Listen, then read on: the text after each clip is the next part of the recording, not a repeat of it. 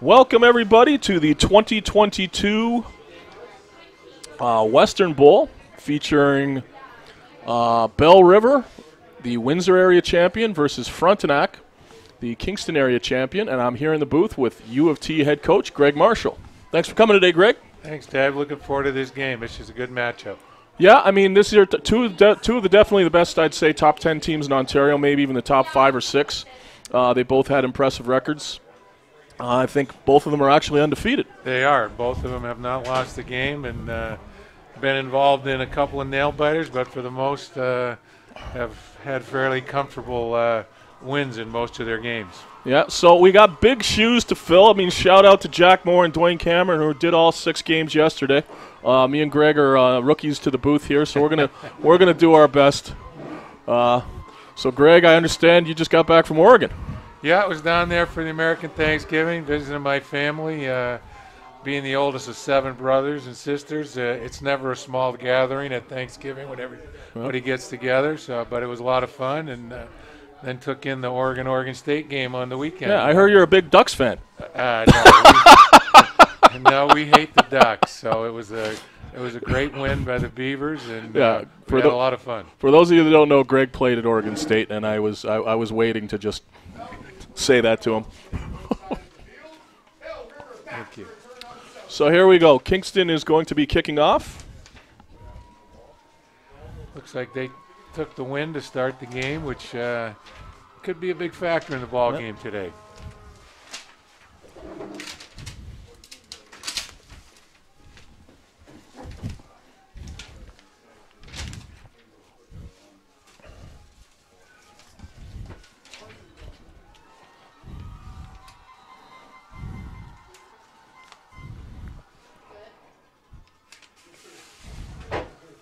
Here we go, starting off the Western Bowl. Short kick near the sideline, fielded around the 20-yard line. Number 14 from Belle River returns the ball to the 40-yard line. Tackled by number 42 for Frontenac, Jace Bozhart. Pretty good return to start the game. You know, when you're running against the wind, it's one of the fears is getting buried early to start the game. So nice job by Belle River on the return. Yeah, so we're going to see the Belle River offense to start the game here. They're led by quarterback Nick Domofsky, who's certainly ranked as one of the top quarterbacks in the province. A lot of schools looking at him. I assume, Greg, you might be one of them. We might have had a conversation or two with Nick. Yeah, he's a very good player. Yeah, there's going to be a little poker playing here in the booth. Greg doesn't want to give away too many secrets to me. Yeah. Handoff up the middle or left-hand side. About a 7 or 8 yard gain by number 2, Dayton Canto. Brings up about 2nd and 3, 2nd and 2. It'll be interesting to see, on a day like today, who controls the line of scrimmage. In any game's a big factor, but with the wind playing a role today, the line of scrimmage is going to be a big factor. Yeah, and both teams have really good passing offenses, and how the wind is going to dictate their ability to throw today will be an interesting facet of the game. Yes, it will. So 2nd and 2, Domofsky in the shotgun. Okay, little empty set, jet sweep. Oh, Ooh. And he's hit hard by number 59. 59, that is Brian Cowton, who is a very good linebacker. I saw him play a few weeks ago in Kingston. Big hitter, made a lot of plays then. I'm sure we're going to be calling his name a lot today. That was a big stop right there. Frontenac will get the ball in relatively good field position, I would imagine, with them punting into the wind. So. Yeah, and I mean they had a second and 2. They lost about 2 yards on that. So we got, let's see who's punting for Belle River. Trying to see the number there. And this will be interesting to see what kind of leg he has, especially against the wind. The returners are still pretty deep. Kind of a line drive, low kick, bounces around the 35. Fielded at the 34-yard line. Gets about a 5-yard return before he's tackled at the 39-yard line. Looked like the punter was Mateo Triffin. Yeah, he does a little bit of everything for him. Yeah, he's another guy that you probably talk to, right? And we might have his phone number as well. Yeah, he does. Word has it he does a little more than punting too. Yeah, so he does. yeah, He does. He's going to be getting a lot of interest from a lot of schools, and Huge kid, plays on both. I don't think he's even going to come off the field for a single down. Probably not. So here we go. We got 1st and 10 for Frontenac at the 39-yard line. Quarterback's in the gun, single back in the backfield, hand up the middle. And he's quickly wrapped up after about a 2-yard gain by number 87, Mateo Trifon.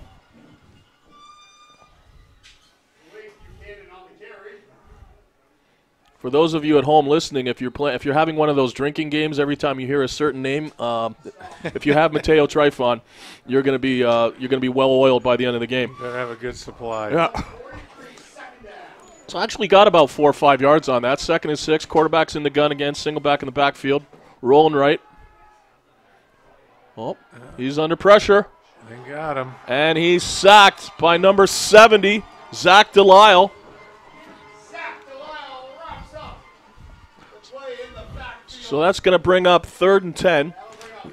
They were trying to roll a bit there, but they did a good job pulling him up so he couldn't get outside, and the backside rush got to him. Okay, so that brings up about a 3rd and 10 after the loss. Frontenac's line up in punt formation. Looks like they have – no, I thought they were going to have a guy onside, but that's not happening. They got the left-footed kicker. And it almost was blocked. Fielded at the 38-yard line by number 14. Nice coverage. Liam Havinga. Quickly tackled after a short gain. We got a flag in the backfield, though. We actually have 2 flags on the field.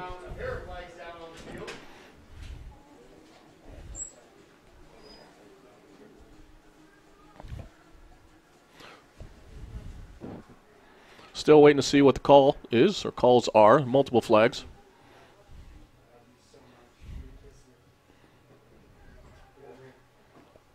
The almost blocking the kick turns into contacting or roughing the kicker, it looks like. He signaled roughing the kicker, but he pointed at the kicking team. That might be tough to do. That would be, I mean, there could be a little... Unless you kick yourself in the shins or something. But that is what the ref signaled. Okay, I think now they got it right. Okay. That would have been the first time in football history that a roughing the kicker call would have gone against the kicking team. So it will bring up a 1st down, though, for Frontenac. That penalty extends the drive. That's always a real kick in the head when that happens. Yeah, hey, Coach? Yeah, that doesn't make your defensive coordinator too happy. No, I imagine when that kid comes to the sideline after roughing the kicker, he should probably just go to the other sideline. So here we go, 1st and 10 for Frontenac on their own 49-yard line. Shotgun handoff up the middle to number 32, Blake Buchanan. He gets wrapped up after a very short gain. Interesting that Frontenac's coming out and trying to establish the run early. And, you know, I know they're known a little bit more for their passing game, but interesting to start the game here. Yeah. So that brings up, again, about a 2nd and 7. Frontenac, the uniforms look exactly like the Ottawa GGs. Yes, they do. Quarterback in the shotgun, short pass. Oh, it's deflected. Oh, the old tip drill almost worked. Deflected by one receiver, went to another one, and he couldn't get his hands on it. So we're going to have a 3rd and 7. So, Greg, I heard the Oregon State game was quite the game. It was awesome. Oregon got ahead 31-10, and Oregon State came back and won 38-34. So it was quite an exciting game, and particularly if you were rooting for the Oregon State Beavers like I was. That must have been amazing to see that comeback. It was a lot of fun. Okay, so here we go. Frontenac in punt formation. Oh, almost blocked. Oh, should be a no yard. Fielded at the 27. Gets about a 9-yard gain before he's tackled by 3 Ottawa players, including number 82, Caleb North. It's interesting here. Frontenac's punter is only lined up at about 10, 11 yards, and so when he steps up, he's kicking at about 8 yards. And they're getting a lot of pressure on those kicks. Yeah, that's you know, I know when I ever would see that at the high school level, I would always go for the block if they're lined up at 10 or 11 yards. It's like if they're not at 14 or 15, they're fair game. This should be easy to get. Okay, so now we have Belle River with their second possession here. Quarterback's in the shotgun, split backs beside him. Fake handoff. Domofsky rolls right, and he's met by about 4 or 5 Frontenac defenders, but he manages to get forward for about 3 yards. Looked like that was just a pure quarterback sweep. There wasn't really any receivers running routes as he rolled that way, so just a straight run play. Yeah, and Domofsky's a big kid, but I think the way they're going to win this game is with his arm, not necessarily running the ball. I think we got a little bit of a feeling out process here by both offenses, trying to figure out exactly what they're going to be facing defensively. Yeah, and I know these these teams both had excellent seasons, and so it's it'll be interesting to see what happens for the rest of the game here. We got 2nd and 7, 2nd and 8. We got an I formation. You don't see that much. No. Uh-oh. Quick hitter to the tight end. To the big fella. Breaks a tackle. And he's still going.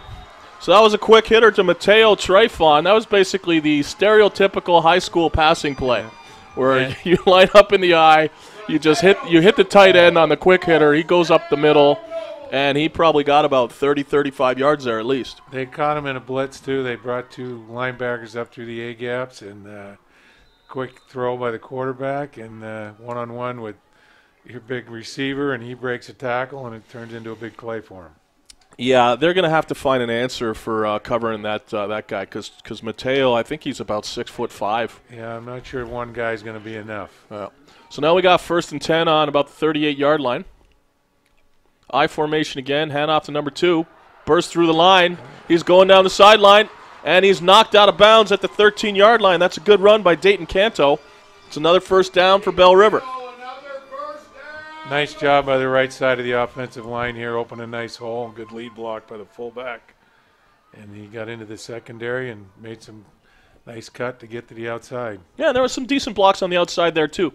Sometimes the receivers, they got to make sure they don't hit the defenders in the back. And sometimes the best thing to do is just shield and not be too aggressive. Yeah.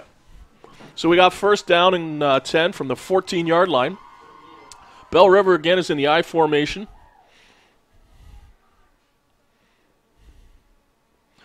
Quarterback rolls out again, similar to play to what they ran 2 or 3 plays ago, where Domofsky's rolling right, immediately met by about 3 Frontenac defenders for no gain.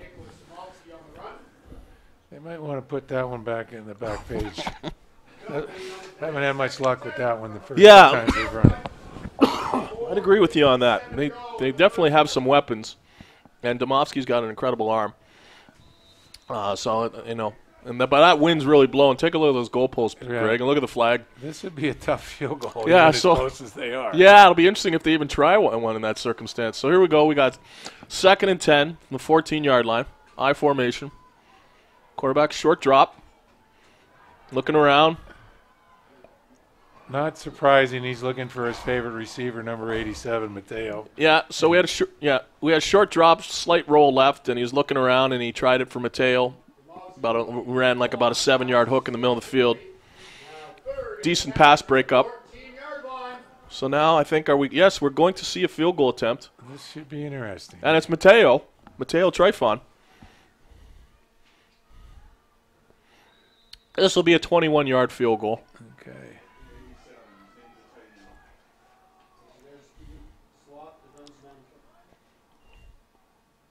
Snap, good hold.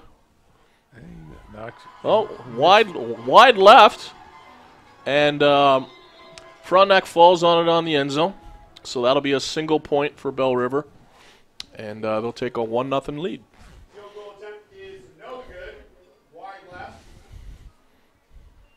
Play dies in the end zone. That is a rouge for the Nobles and a 1-0 lead. So I don't know if you were watching any of yesterday's games, but the Huron Heights Laurier game came down to the last play of the game, and that was one on a rouge. In that case, it was a punt into the end zone that was returned, and the runner was just tackled about a few inches short of the goal line. Yeah, I was not here, but I heard all about it. It was the talk of a lot of the coaches when I came in today, and they were also comparing it to the Laval University of Montreal, in the Q final. Oh, you know what? It was exactly the same. That runner was tackled just shy of the goal line, too. So here we go. We got 1st and 10. Frontenac taking over on the 35-yard line. Hand off to number 25, who runs left. He's already got a first down, picking up about 25, 30 yards. That is Ryder Rogerson. Well blocked on that side. Got him to the outside, and receivers did a good job of screening, as you said earlier, and he found the seam.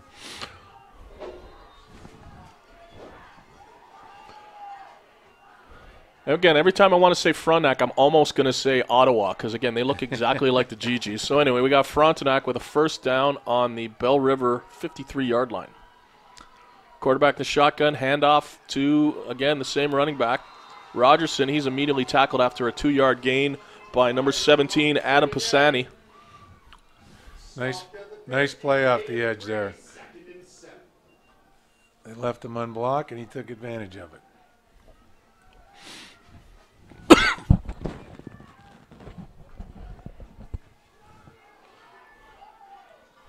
Okay, so here we go. We got 2nd and 7. Again, quarterbacks, well, we actually got a pistol formation. Quarterback 5 yards deep with a running back directly behind him.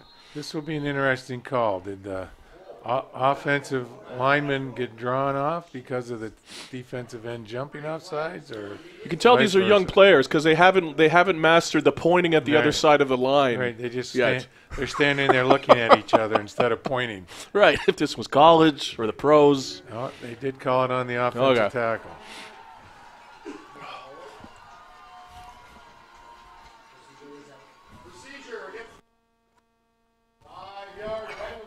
So, yeah, we got a 5-yard penalty on the offense.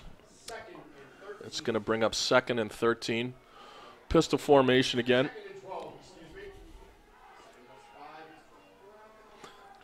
Backs in motion, so we got 6 receivers out in the pattern.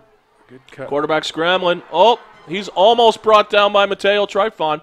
Nice. Gets the ball, completes it downfield to the 40-yard line at number 84. He picks up the first down. Good reception by Jake Plater.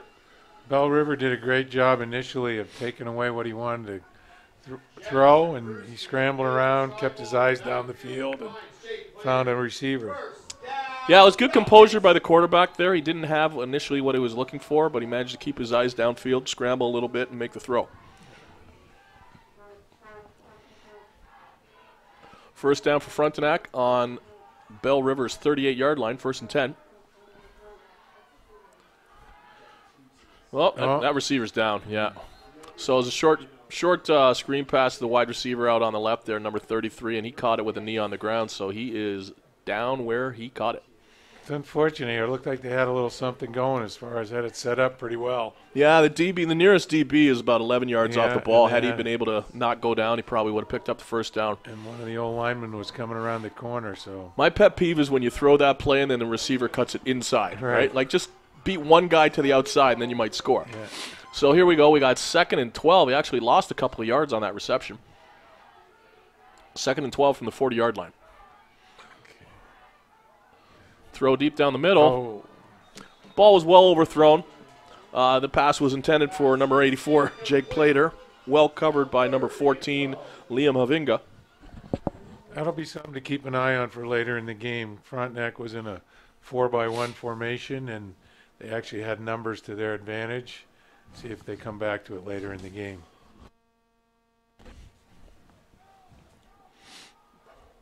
So let's see. The last time you noted that their punter was at about 10 yards. This time he's at about 12 and a half. So he's listening to you a little bit. See how much he steps up. Yeah.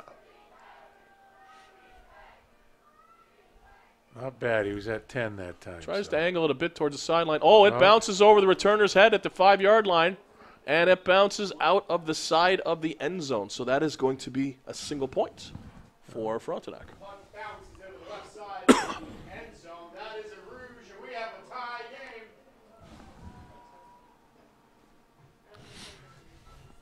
Yeah, when I was home for the American Thanksgiving and we had the annual Marshall Turkey Bowl game, I tried to sneak in the rouge, but they weren't going for it with the American rules. So.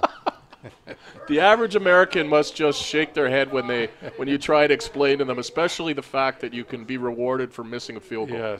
Yes. They don't quite get that one.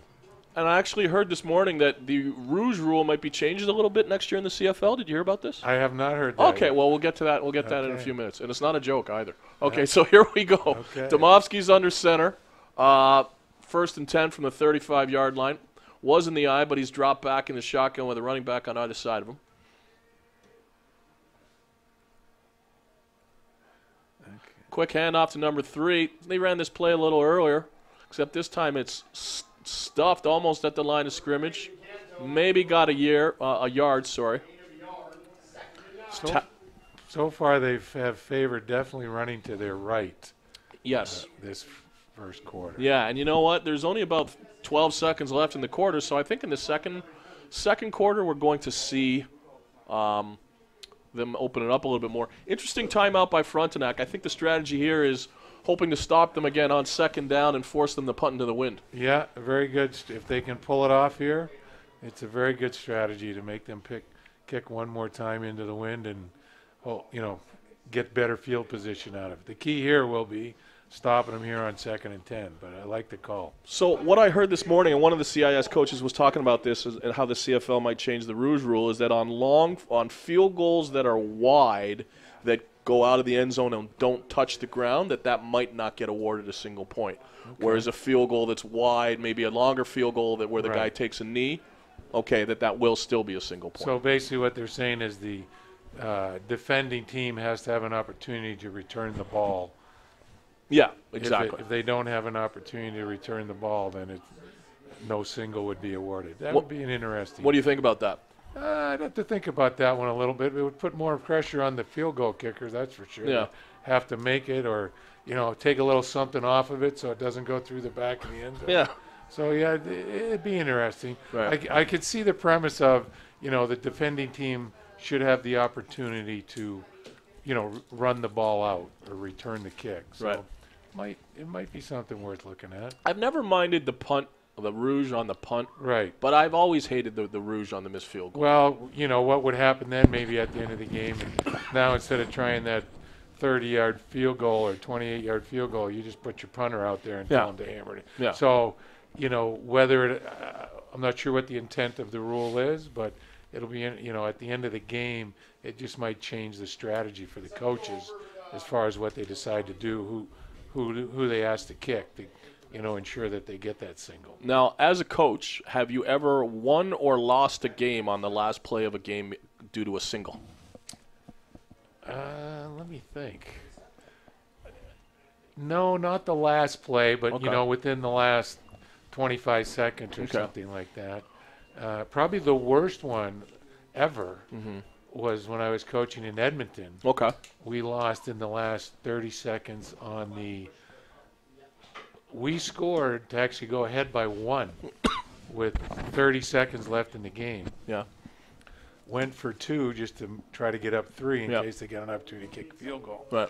Unfortunately, our quarterback threw an interception, and they ran it back all the way and got the 2 points. Oh my God. Now we were down 1. Oh, boy. That's probably the worst one.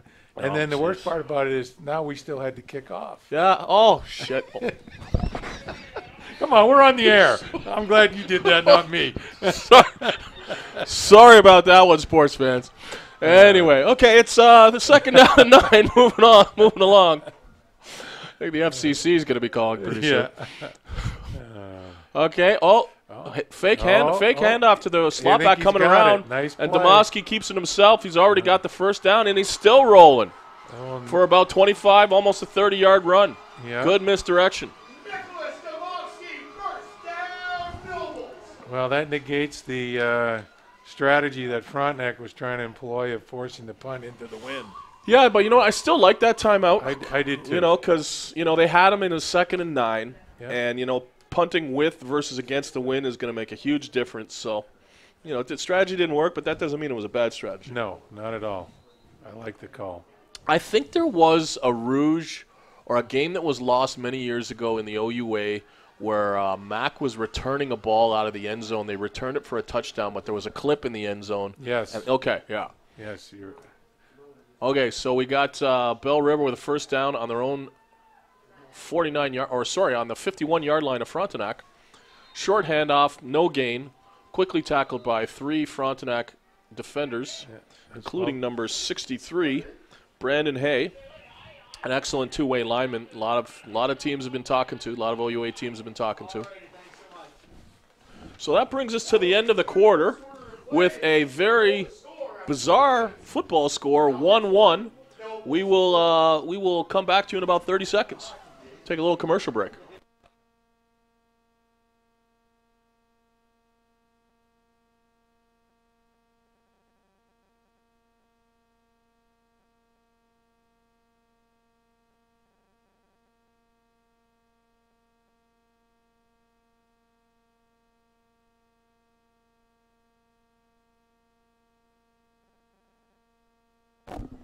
Okay, we are back. It is 2nd and 11. Belle River on Frontenac's 50-yard line. Domovsky in shotgun formation. Fake handoff. Rolls a bit to the right. A lot of pressure. And he's going to get sacked by about 2 players. One of them is number 59, Brian Cowton. He's had a good ball game to this point in time. He's been in on several plays already. Yeah, you know what? When I was in Kingston a few weeks ago scouting, he was a player that definitely stood out. You know, he was making plays all over the place. Not a huge linebacker, but very active and very aggressive. So they lost about 7 yards on that. So now they're going to be punting with the wind. And again, we see Mr. Mateo Trifon come out. And these returners are definitely respecting the leg, Greg. Look how deep they are. Yeah. Yes, they are. We got the returners on the 5-yard line. One's almost on the 3. They're 50-something yards deep here. That might be a little too much respect. No, decent punt, but it's going to be fielded around the 20-yard line. He comes up, a little bit bobble, and it's fumbled. Okay, number 33, Sam Stymist, had a little trouble getting a grip on the ball, but eventually fell on it, and they're going to take over on the 22-yard line. It's too bad he had a little room there to go, I think, as well. Yeah. He fielded that cleanly. He did a good job coming up and trying to field it in the air. Just didn't get it clean. Yeah, and those returners were back far. I know if I had a nickel for every time I told one of my high school returners, move up, we're not in the NFL here. Yeah. Right? You know, they'd see these guys punt 50 yards. They think it's going to happen at this level. Yeah. Okay, so here we go. We got 1st and 10 on the 23-yard line. Direct snap to the quarterback, and he takes it himself up the middle, about a 4 or 5 yard run. That's Jet Zakruski. Frontenac was trying to spread him out there, run a little quarterback draw, lead play. They were in an empty set. Belle River did a good job defending it. So we got 2nd and 5 at the 28-yard line. Again, Frontenac in a pistol formation. Running backs in motion. Nice job. And we got a quick hitter to the number 33 out on left. Receiver just ran about a 7 or 8 yard hook. Catches the ball. Sam Stymist, and they pick up a 1st down. Well-designed play by Frontenac there. They just sent all 5 receivers down, and everybody hooked up at the 1st down markers. And quarterback picked out the open guy and hit him. Yeah, when that cornerback's lined up 10 yards or more off the ball, I mean, that's, you know, that should be an automatic even, like, check down if that wasn't even the intended receiver at the start of the play. So here we go. We got a 1st and 10 at the 37-yard line. Quick handoff up the middle. And he's tackled by 2 defenders, number 3 and number, well, he's one of these guys that pulls his jersey up so far you can't even see what number he is.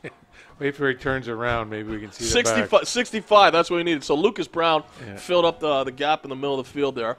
So it's only a short gain of about 2 yards.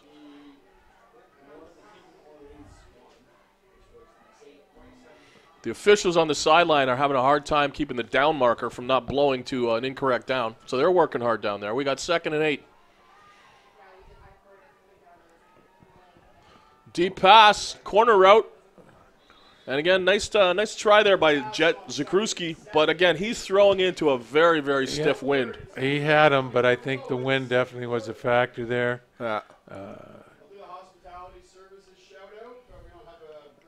I like what Frontenac's doing on offense. They're showing a bunch of different sets, trying to get a feel for how the Belle River defense might adjust to them, and it'll be interesting to see as the game goes on if they find a couple of formations that they like and stick with them.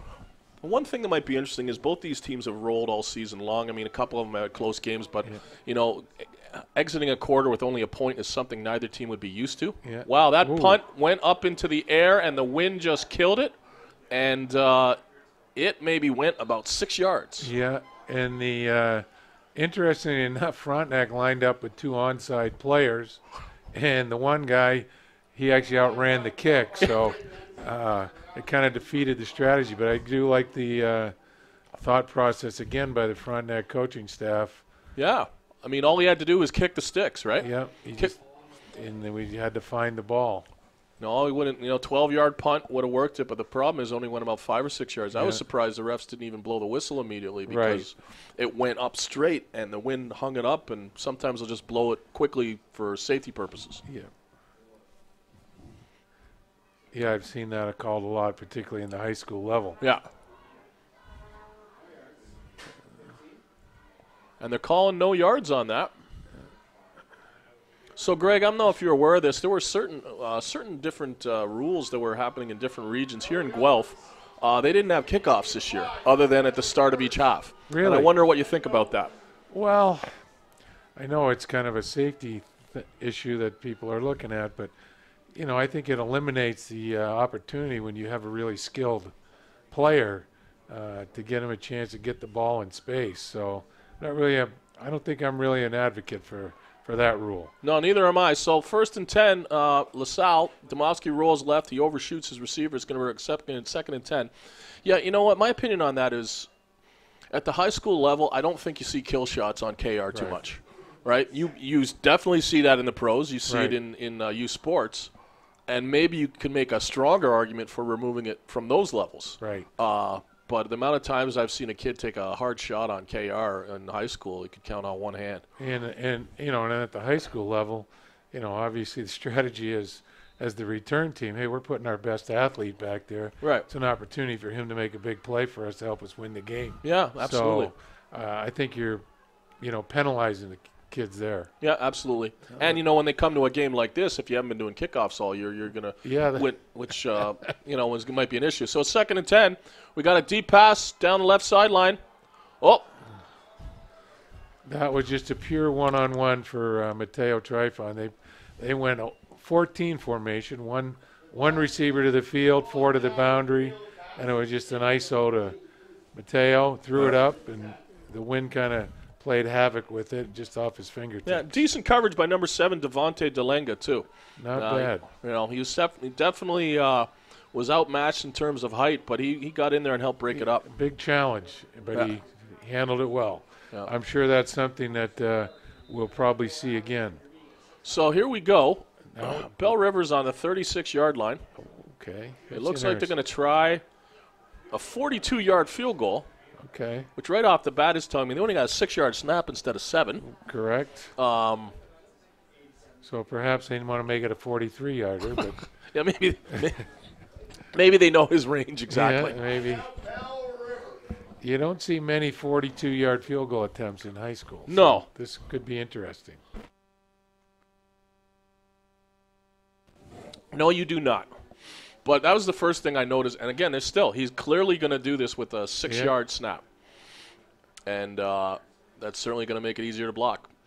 And Frontenac has some decent-sized interior D linemen. So if they get any penetration, this could be a potential block. Or the other big deal is, you know, because it's a long field goal, if he doesn't make it, you know, possibility of a big return here for Frontenac. Yeah. So, again, for those of you out there that don't know, Greg Marshall is the current head coach at the University of Toronto. Greg, how many years have you been there now? 4 seasons, 5 years because of missing the COVID. Sure. I started in 2018, and yeah, it's been good. And Greg's modest. He's really done a good job helping turn the program around with some really good assistants on staff as well. So here we go with the field goal attempt. Might have it. The length. No, it's going to be wide left.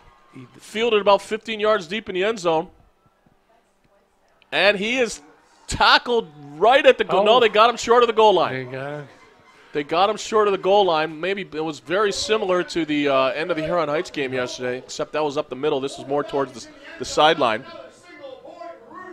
The interesting part about this, when you look at the replay, is Frontenac had a nice return set up to the boundary, but the returner went to the field. Right. So he went away from his blocking and didn't make it out of the end zone. So. And number 2, like number 5 down there, Cooper Brasso, was in better position, but number 2, Dayton Canto, came from out of nowhere to actually make the tackle. Yeah. He really hustled on that one. Oh, they said he got out. Okay. The refs have decided that he made the goal line. Did they go back to instant replay, or how did they come up with that? I don't know. I do not know. That was a guess for everybody's part over here, too. Yeah. I think, Coach, what did you do? I don't think he got out, but. That was, Well, hold on. Here we go. Oh. It's very close. Yeah, you know what? It's close enough that you can't really fault him. So no point there. It's 1st and 10 from the 20. The interesting call on that is, though, that the official that was right there on the spot was the one signaling single. Yes. So I'm not sure who overruled him.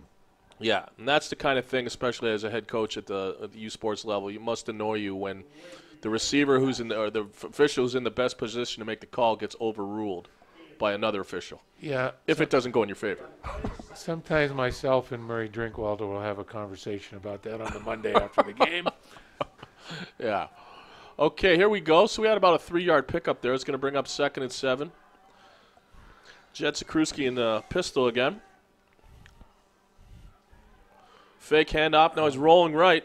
Nice. Gets some pressure there in the backfield. He's still rolling right. Manages to get rid of the ball, but that was more out for self-preservation and avoiding the sack. There was really good pressure there by number 9. Was that Mateo? That was Mateo Triffin again, but unfortunately, Mateo's going to get called for roughing the passer after the play. Yeah, okay, here we go. Oh, that's no, actually, it wasn't him. Somebody else came in there late and hit him out of bounds. He slapped him on the shoulder. No, it was the second guy. Okay. It was not him. Okay, because if they threw it on Mateo, that would have been a really bad call. He was actually made a smart play. Yeah. So that gives Frontenac a very cheap 1st down. Big play, though, because they would have had to have been punting from their own 20 into the wind. So, again, costly penalty for Belle River. Let's Frontenac keep the ball, keep the clock running. So 1st and 10 from their own 38-yard line, handoff to the left, and he's got the edge. There's number 25. He's picked up, about 25 yards. Good run. That's the same play they had success with earlier in the first quarter, and they went back to it. Yeah, Nice job by the receivers there blocking as well. Ryer Rogerson's had a good game so far. That's at least 2 long runs he's picked up there. Left side of the O-line sealed the edge, and receivers did a good job getting on the DBs. So, Coach, in a situation where the other team's got a dominant player like Mateo Trifon on the D-line, would your strategy more be to run at him or run away from him? Well, we're going to run at him. We're going to make sure you got some help on him. Yeah. And, if you can have some success running away from him, we'll do that as much as anything. Yeah. So we had a short handoff there, picked up about 3 yards, but we had a very quick flag. That's usually especially where that flag came from, probably a hold. Yeah, I think it's holding in the interior here. Well, I hope it's not on number 66 because he just buried his guy. He did this. Oh, wow.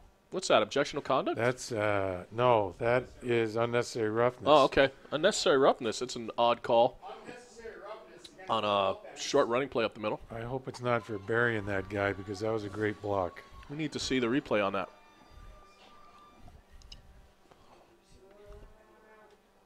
Okay, here's the replay, Coach.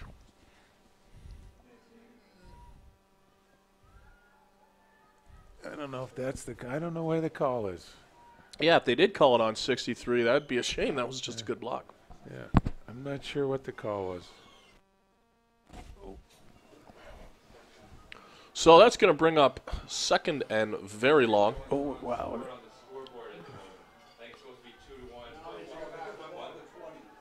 So it is 2nd and 21. 10-yard penalty, 2nd down. Plus, it was a post-play penalty, so it's really costly. Yeah. 2nd and 20. Not many plays that you've been working on in practice that get 2nd and 20. Have you ever been in a situation where you had a very second and long and you just did a quick kick? No, but I've seen other teams deploy it. Yeah. And quarterback's back to pass. He's immediately met by a very strong pass rush, and he is sacked about 1 yard short of the line of scrimmage by number 17, Adam Pisani. We've called his name a few times today. Again, Belle River's secondary is doing a nice job in coverage, taking away the quarterback's first looks. And it's good reaction by Pisani because he was actually initially in coverage, and Right. then once he saw the scramble, he came up there and made the tackle about 1 yard shy of the line of scrimmage. They had a couple of deep patterns called, but he didn't have time to sit in the pocket and wait for it to develop. Yeah, I don't know how many deep passes you're going to be completing into this wind. So here we go. Let's see if they can have a little bit more luck punting the ball here. Much better kick. And it bounces around the 40-yard line. It's quickly fielded by number 2, and he gets about a 5-yard return. That's Dayton Canto. Interesting enough, Frontenac didn't go to the onside kick formation on that one. But, Yeah. They did a good job, much better kick, and covered it pretty well. Have you ever seen a 1-1 score in a game? No. Figure all your experience in the CFL, there was never a 1-1? No, not too many 1-1 games. Okay. So we have Belle River taking over 1st and 10 from their own 46-yard line. Demoski in the shotgun, 3 receivers split to each side. Okay, a little empty formation. Let's see if they put the ball in the air. Okay, double screens. And pass attempt for number 3, Braden Canto, is incomplete.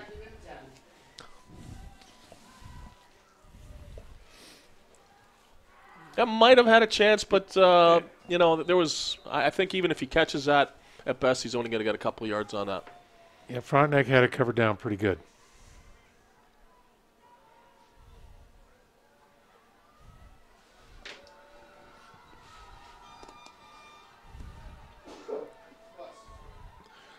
Second and 10. Demoski in the shotgun. Got a running back to his right. He's rolling right. 3 receivers on that side of the field. He's scrambling. He's going to. He picks up the first down. He was hit about a yard short, but he managed to drive the defender backwards and pick up the first down by about 2 yards, but it's coming back because of a hold. Hey, who'd they call a holding on here? I don't know. Let's watch the replay here. Maybe. I guess right there. Yeah, on yeah. 59. Yeah. Brian Cowton's getting dragged the back of his jersey. He was in pursuit of the quarterback. He had a good angle on the quarterback. I think he would have got him if that holding hadn't occurred. Yeah. No, good call by the refs. So Frontenac's got to do a little bit better job on keeping contain on the quarterback, though. He's hurt him a couple times now with his legs. yeah, initially in that first quarter, he ran a couple of those short, quarterback runs, and Right. he didn't look especially strong on the run, but when he's been scrambling, he's actually looked quite impressive. Yep. So now it brings up, instead of a first down, we got a 2nd and 20. Demoski in the shotgun, 3 receivers to each side of the field, empty backfield. Wide receiver screen in number 14, and he picks up about 10 or 11 yards. He got about half of it back, so. Yeah, and again, Coach, a lot of times if you're in 2nd and 20, would you say it's fair to say that, maybe your goal is to just get 10 yards instead of picking up the first down? You're looking to make a positive play, and then, if we get a break and get it close and want to go on third, we can. If not, we help out our field position after the punt. So particularly the fact that they're with their wind at the back, Yeah. And that's the refs with the 3-minute warning there. Okay, now we see Belle River going to punt formation and putting a couple guys onside. 2 guys onside to the left, yes. So- And again, the returners are 10, 20, 30, 40. They're about 45 yards back. Right. So if Mateo can kick this ball maybe about 20 yards, There's a nice punt. Actually kicks it deep. Oh, kicks He it hammers about it over 45 his head. yards, and the receiver kind of drops it, and it rolls deep in the end zone where the receiver falls on it. Yep. This time, that's a rouge. So that goes down as a 65-yard punt. Down 2-1. Or coach, when it goes into the end zone, do those yards count on the Yes. length of the punt? Yes. Okay, so that's going to go down then as about an 80-yard punt because that ends up about 15 yards deep in the end zone.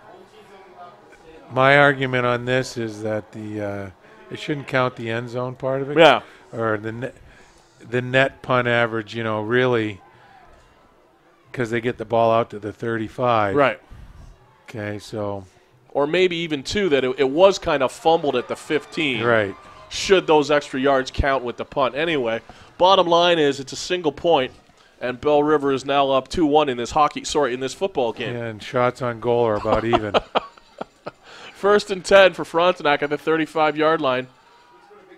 Okay. Zakruski, quick pass to the right. Sam Stymist catches the ball for about a 7-yard gain, bring up 2nd and 3.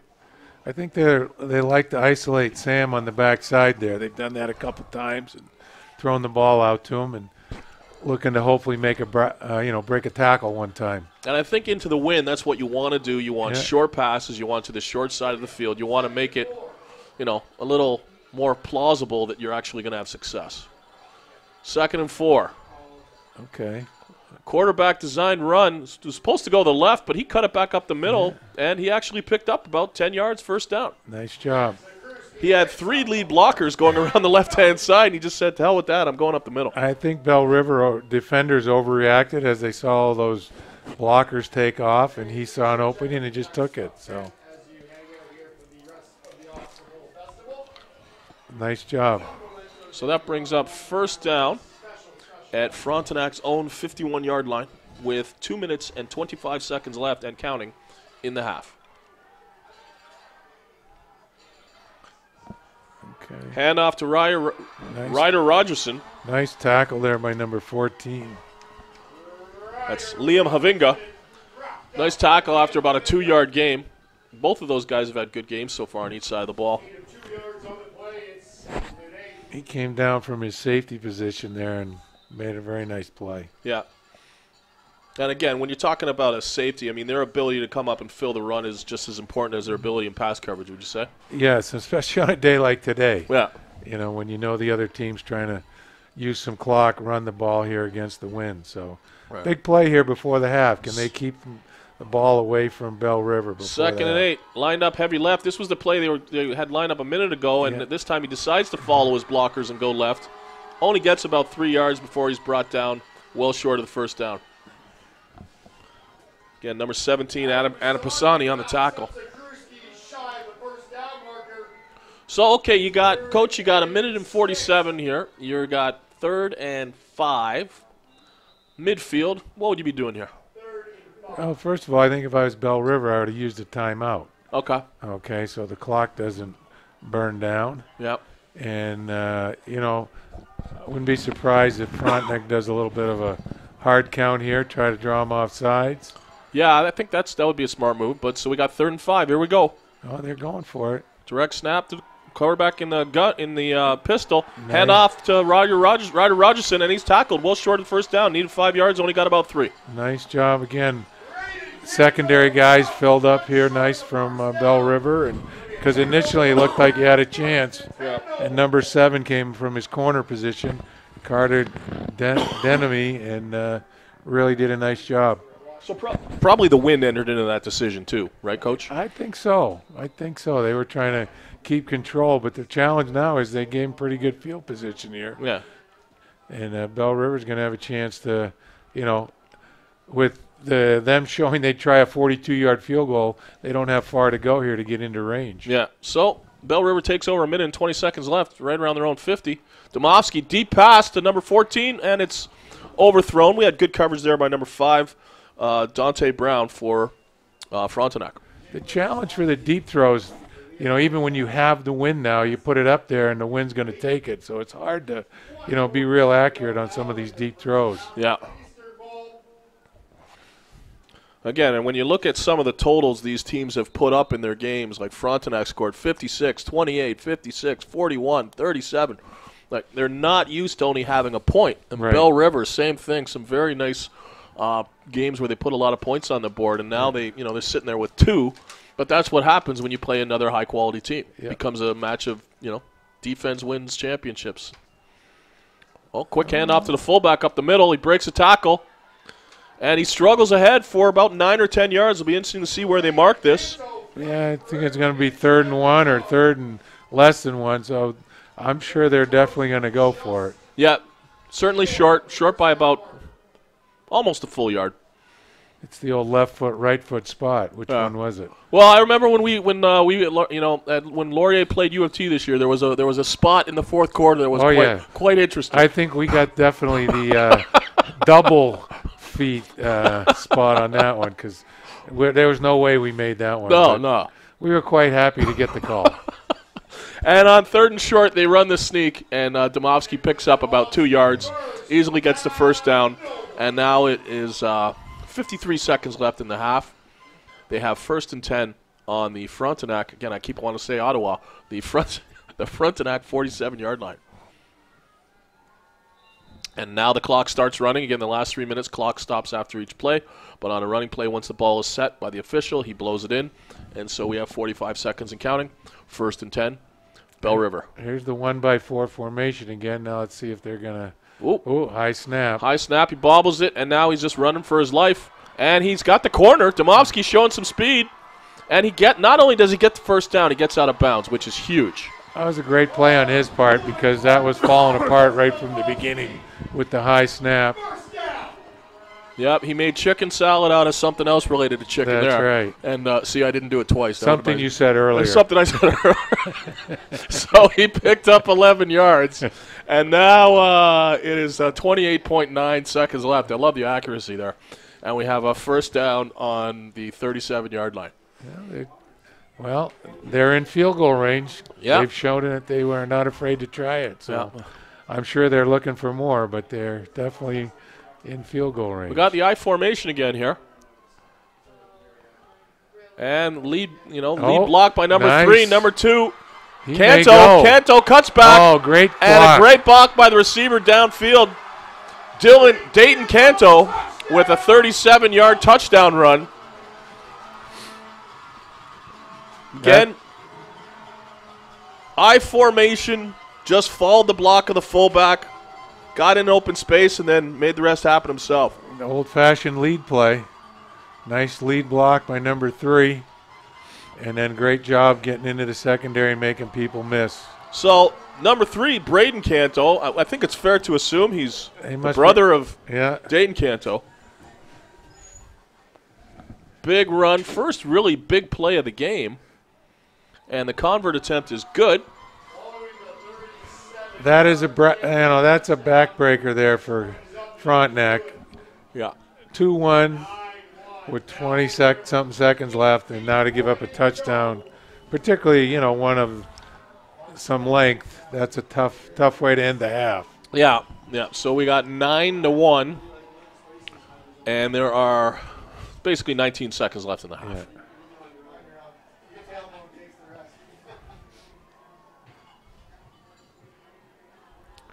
They may look back and say, we might have been better off punting there on 3rd down at midfield. I don't know, but you know what? 20/20 hindsight, right? I'm trying to remember which was the team that had the punt into the wind that only went about 7 or 8 yards. Was it them? Yeah, they've had 2 punts into the wind. The one went about 6. The one went about 25. Yeah. So you're right. It wasn't going to make a huge difference possibly, but they came up a little short on 3rd down, and comes back to haunt them. Now the key is not to give up a single or anything here on the kickoff, because that's definitely a possibility with the wind blowing the way it is. Oh, absolutely. Trifon with the long kick. And he drives right down the middle. Okay, the receiver caught it about 5 yards deep in the end zone. Nice job. Which you don't say very much at the high school level. No.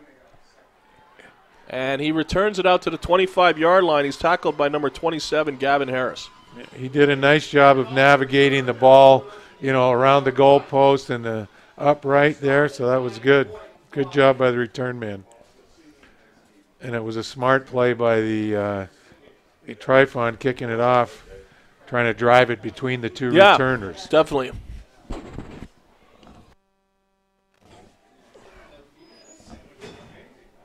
Nine seconds left, 9.5 seconds left.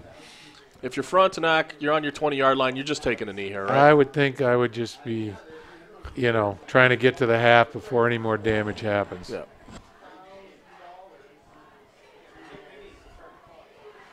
And that appears to be what they're going to do. Yes, I think this is the first time their quarterback's been under center, and he just takes a knee. The unfortunate part for Frontenac, I'm not sure whose choice it was at the beginning of the game, but now if it's their choice to start the second half, do they take the ball and probably have to go against the wind to start the second half, or do they take the end and try to play for having the ball in the wind in the fourth quarter? Yeah, well, that'll definitely be part of the story of the game in the second half. So again, we got a halftime score of 9-1 in favor of Belle River. Two quality teams. And again, this is Dave Morrissey and Greg Marshall, and we'll be talking to you again shortly at the start of the second half.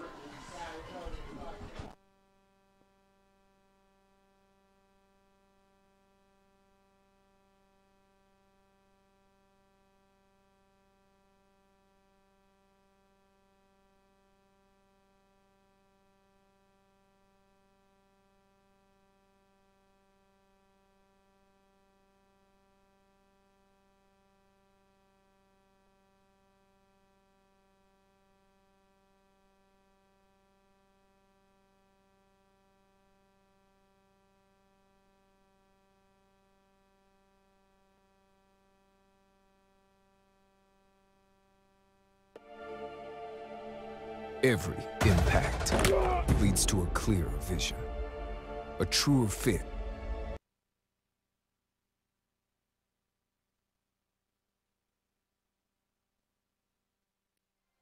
When I was in high school, my team felt like a family. We were a family. We did everything together. It wasn't just drills and early practices, it was everything in between.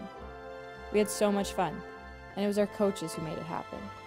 Now I'm coaching, and I see myself in my team. They're learning, working hard, and building their own friendships, just like I did. That's why I coach.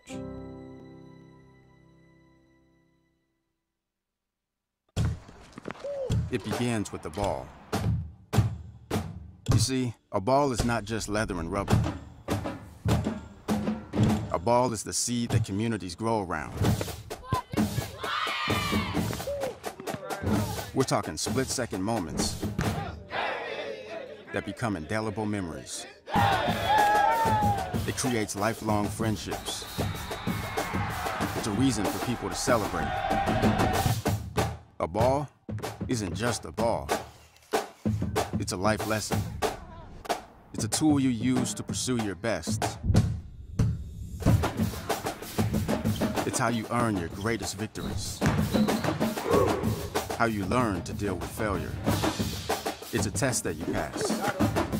It's a dream that you catch. It's a future you hold in your hands. It's not just a ball. Baden, the official ball of you.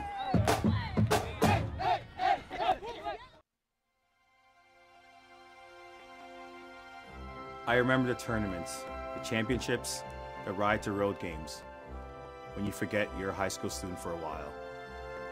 But now I'm behind the bench, I'm picking up new things from my students. There's so much you can learn on the field that you simply can't learn in the classroom.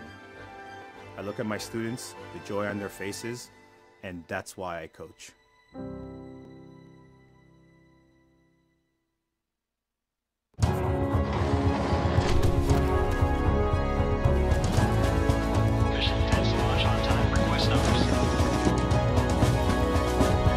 Train for your true calling with the Canadian Armed Forces.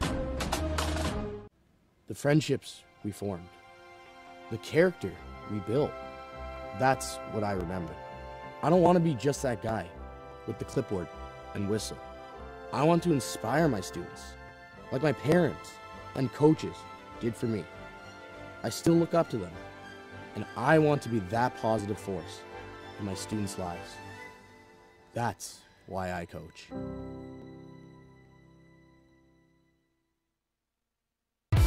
Ignite your athletes. Empower your coaches. Rally your community.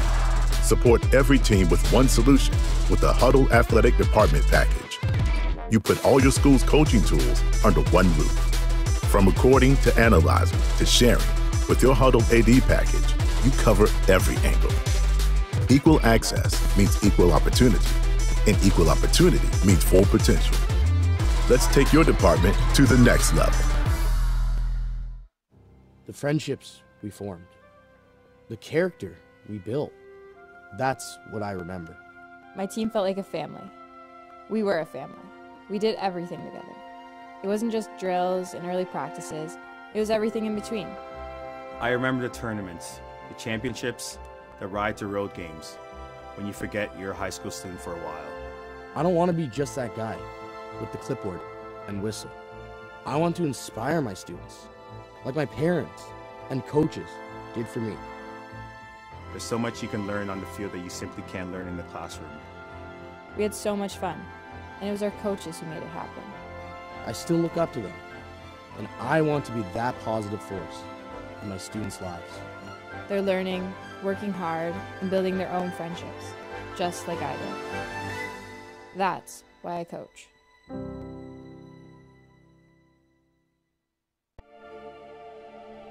Every impact leads to a clearer vision, a truer fit.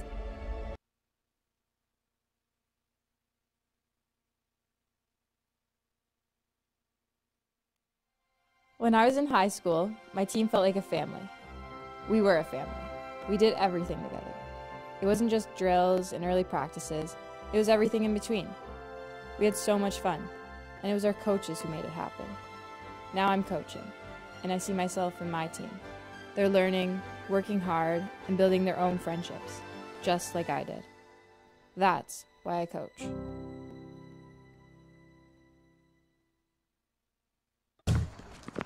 It begins with the ball. You see, a ball is not just leather and rubber. A ball is the seed that communities grow around. We're talking split-second moments that become indelible memories. It creates lifelong friendships. It's a reason for people to celebrate. A ball isn't just a ball. It's a life lesson. It's a tool you use to pursue your best. It's how you earn your greatest victories.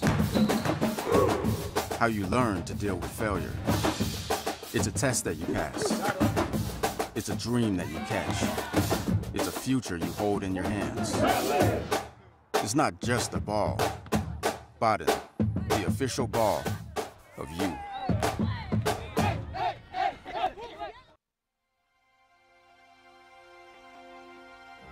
I remember the tournaments, the championships, the ride to road games, when you forget you're a high school student for a while. But now I'm behind the bench, I'm picking up new things from my students. There's so much you can learn on the field that you simply can't learn in the classroom. I look at my students, the joy on their faces, and that's why I coach.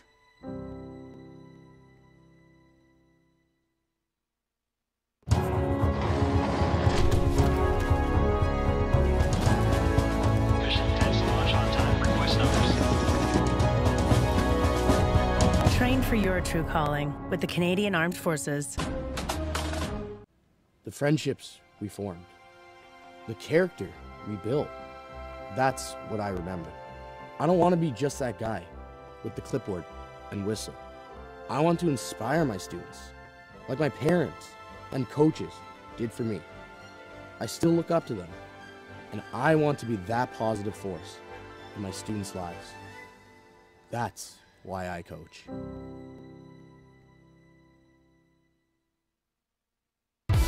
Ignite your athletes.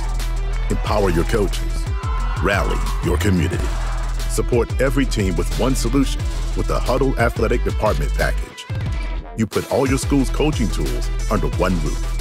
From recording to analyzing to sharing, with your Huddle AD package, you cover every angle. Equal access means equal opportunity, and equal opportunity means full potential. Let's take your department to the next level. The friendships we formed, the character we built, that's what I remember. My team felt like a family. We were a family. We did everything together. It wasn't just drills and early practices, it was everything in between. I remember the tournaments, the championships, the ride to road games, when you forget you're a high school student for a while. I don't want to be just that guy with the clipboard and whistle. I want to inspire my students, like my parents and coaches did for me. There's so much you can learn on the field that you simply can't learn in the classroom. We had so much fun, and it was our coaches who made it happen. I still look up to them, and I want to be that positive force in my students' lives. They're learning, working hard, and building their own friendships, just like I did. That's why I coach.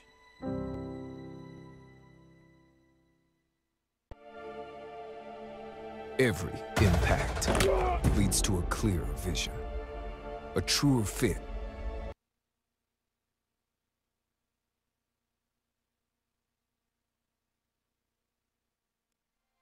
When I was in high school, my team felt like a family.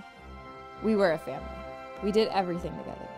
It wasn't just drills and early practices, it was everything in between. We had so much fun, and it was our coaches who made it happen. Now I'm coaching, and I see myself in my team. They're learning, working hard, and building their own friendships, just like I did. That's why I coach.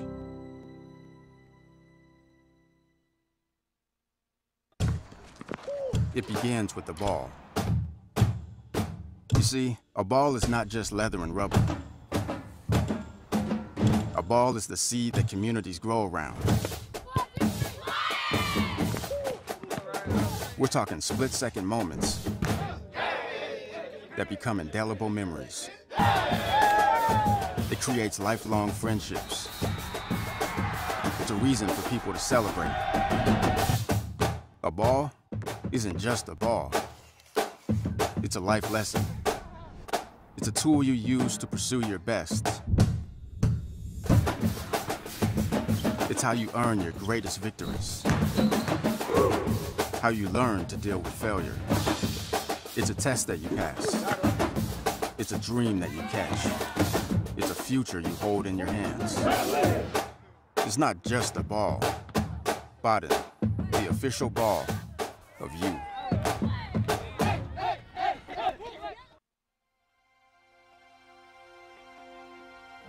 I remember the tournaments, the championships, the ride to road games, when you forget you're a high school student for a while. But now I'm behind the bench, I'm picking up new things from my students. There's so much you can learn on the field that you simply can't learn in the classroom. I look at my students, the joy on their faces, and that's why I coach.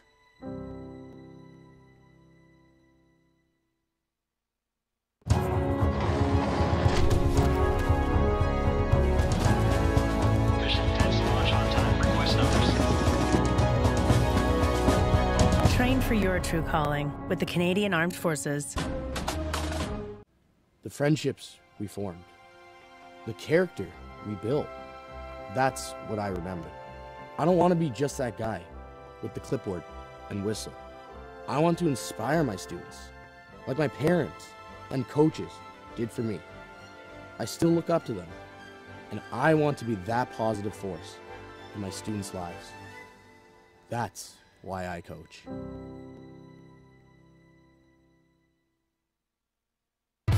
Ignite your athletes. Empower your coaches. Rally your community.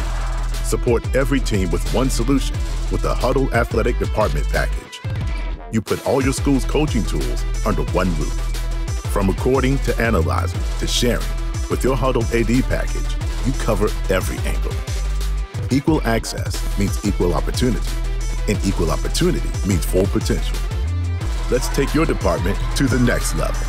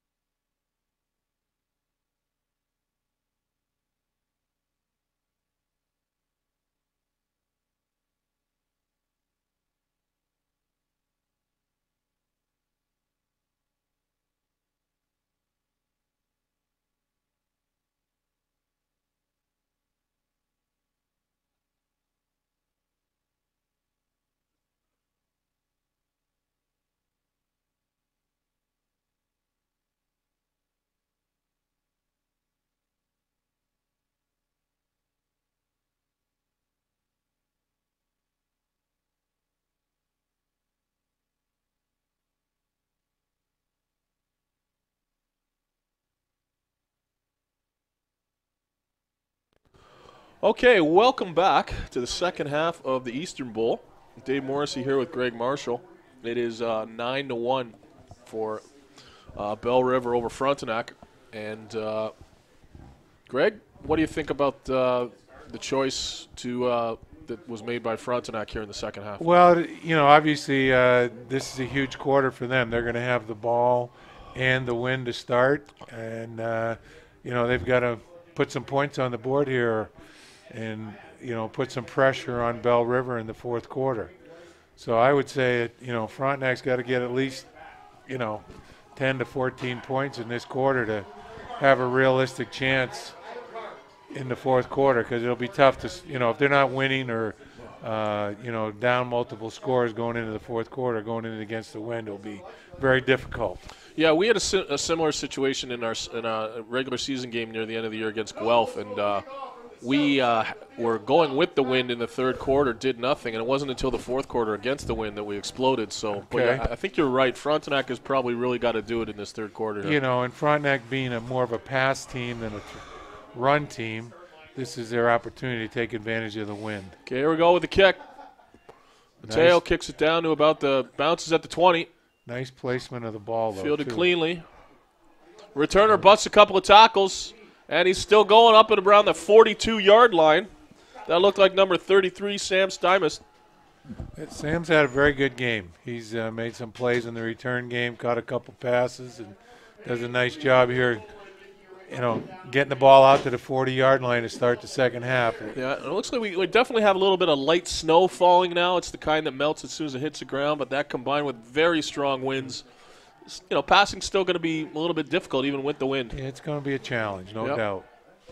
Okay, so we got 1st and 10 on their own 41-yard line again, pistol formation. 3 split right, 2 left. Receiver screen to the right-hand side of the field. Number 10's got. Oh, he's got the edge. Jordan Buick. Haven't called his name yet today, Jordan Buick, but he took that receiver screen and got all the way down to the 25-yard line. Yeah, the corner there for Belle River made a mistake. They came in on the block. He took the inside, and the receiver cut to the outside, and away he went. I saw Buick play a few weeks ago in Kingston. Very good receiver, and what really impressed me was his blocking abilities, too. So we got 1st and 10 on the 25-yard line. That's exactly what Frontenac needed to start this half. Quarterback goes under center. That was an interesting call. It was almost like they were running quarterback sneak. Yeah, I mean, he was 1st and 10. Lined up in the gun again, and then quickly goes under center. Quick snap to pick up about 2 yards, which, might have been a good call on 2nd and 1, but anyway. Trying to catch him off guard and didn't really work. No, so we got 2nd and 7 from the 22-yard line. Again, pistol formation like they've been in almost every play so far. Quarterback's looking left. Hits the receiver about 7 yards downfield. Needed to get a couple yards to get the first down, which he did. And that is number 81, Liam Kincaid. First time today calling his name. Again, Frontenac went to 5 receiver set, spread them out. Everybody ran to the sticks and hooked up, and the quarterback found the open guy. 1st and 10 from about the 13-yard line. Oh, nice. Hand off to Rogerson. Busts a couple of tackles. He's still going. Wrestled down at the 5-yard line.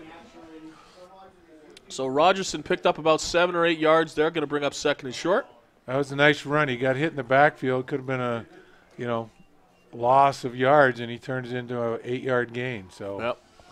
Okay. Oh, quarterback's in the gun, goes up under center like he did a couple of plays ago, where we were saying good call for 2nd and short, and they use it here, and I think he gets it. I think he did too.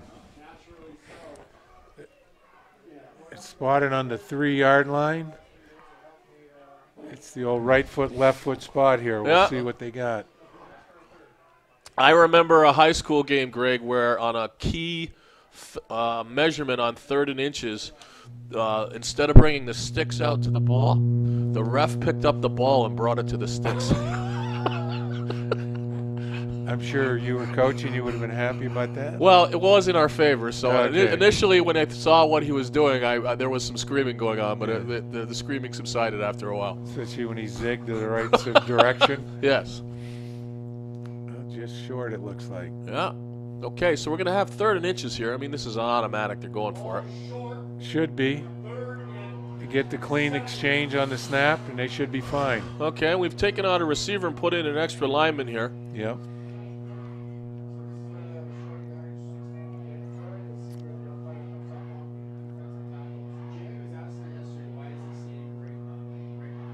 Okay, so here we go. 3rd and inches, just outside the 3-yard line. Quarterback starts in the gun, pistol formation technically. Now he's walking up to center. Probably going to be another sneak. Belle River may be offsides here. That looks a little tight in there. We'll see.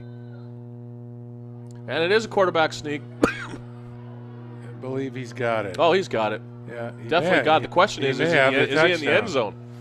I think they're going to spot him just short. Refs haven't signaled anything yet. No. I mean, it's quite obvious it's a first down. I think they. But no, they're moving it to the 1-yard line. This will probably be another sneak here. Yeah. And then the key decision for Frontenac, if they do score, will they go for 2? Yeah, that'll be interesting to see. And it is another sneak. Oh, initially it's stuffed, but that's a quick flag, and I think you probably got to say the defense is lined up offside. I believe they are offsides. And again, I'm not sure at the university level, Greg, but at the high school level, the refs will always yell, move back, move back, move back. Do you get that consideration in the U Sports level? Yes, they do. Yeah. And the key on the 1-yard line is the defensive line and linebackers, even as stand-up guys, their hand or foot can't be across the goal line. Right. So it's first down again, but you do not move the ball forward even half a yard. It goes back right to the 1-yard line. So it really doesn't cost you very much in terms of that penalty. We see another sneak, and I don't think he's in. I don't think he is either. I think he got about halfway there. But again, the interesting thing is they'll bring the ball back to the 1. Right? They don't leave it on the half-yard line. Correct. Yeah, looking at the replay, I think he looked like he hit down about the half-yard line. Okay, so 2nd and 1. Might want to try going to his left. He's gone to his right every time. Yeah. Not had much, particularly with there's a stand-up guy to the left. The other guys are all down in the 3 points. Oh, there he goes. Oh, hey, Coach, they heard you. That's multiple decades of experience, knowledge, and wisdom coming at you there. And he took Coach's advice and veered to the left there and literally just walked in. So like now there's some discussion of whether they're going to go for 1 or 2. The kicker's out there with the tee. Yeah, the quarterback's still there, so I think they are going to go for 2. No, they're going to go for the 1. So I don't know. I guess maybe the thinking is there's still a ton of time left in this game. Keep the single in play still. Yeah. So snap is good. It's a good decision. Kick's good. So it's 9-8, and again, Frontenac started that quarter exactly what they needed to do. They got the win in the 3rd quarter. It was all about we need to score quick because we got the ball too, and they did exactly that. That was a huge drive, and as you said, that coming out of the locker room, that's exactly what they needed. Now the key for Belle River is can they answer, even if it's just to get a couple of first downs to drain some time off the clock against the wind. Now I'm going to alert our viewers very shortly. Coach Marshall is going to have to leave. He's got a very important call with a university administrator. We may see him again later, but if not, we have a special guest joining us in the booth. It is not the other Greg Marshall. That would be something if we could follow up one Greg Marshall with another. But no. So if I don't get a chance to in the next few minutes, I'd like to thank Coach Marshall for joining me here today. It's been great having him here with me.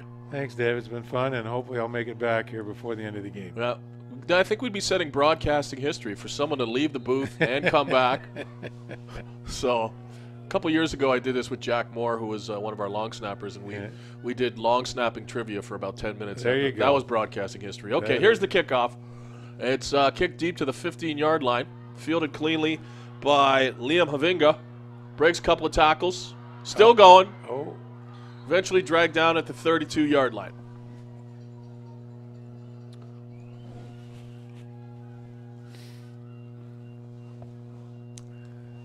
Liam Havinga on the return. Stop at the 31-yard line. First and 10 goals. The thing I liked about that kickoff, I noticed that number 25 for Kingston, Ryder Rogerson, who's played well on offense. He was one of the first guys down on the kick, taking on the wedge and busting things up and kind of destroyed that return. So it's good to see guys that contribute on multiple ways. Exactly. So here we go, first and 10 on about the 31-yard line for Belle River. Quick handoff. Okay. And that is Canto, again, kind of similar to the play they ran that got the touchdown near the end of the first half. Exactly what they needed. Good run play. Canto picks up 12 yards and a first down. Probably as a coach, you'd probably want him to get 9.5 there so that you could drain a little bit more off, but won't get greedy and you'll take the play. Yeah.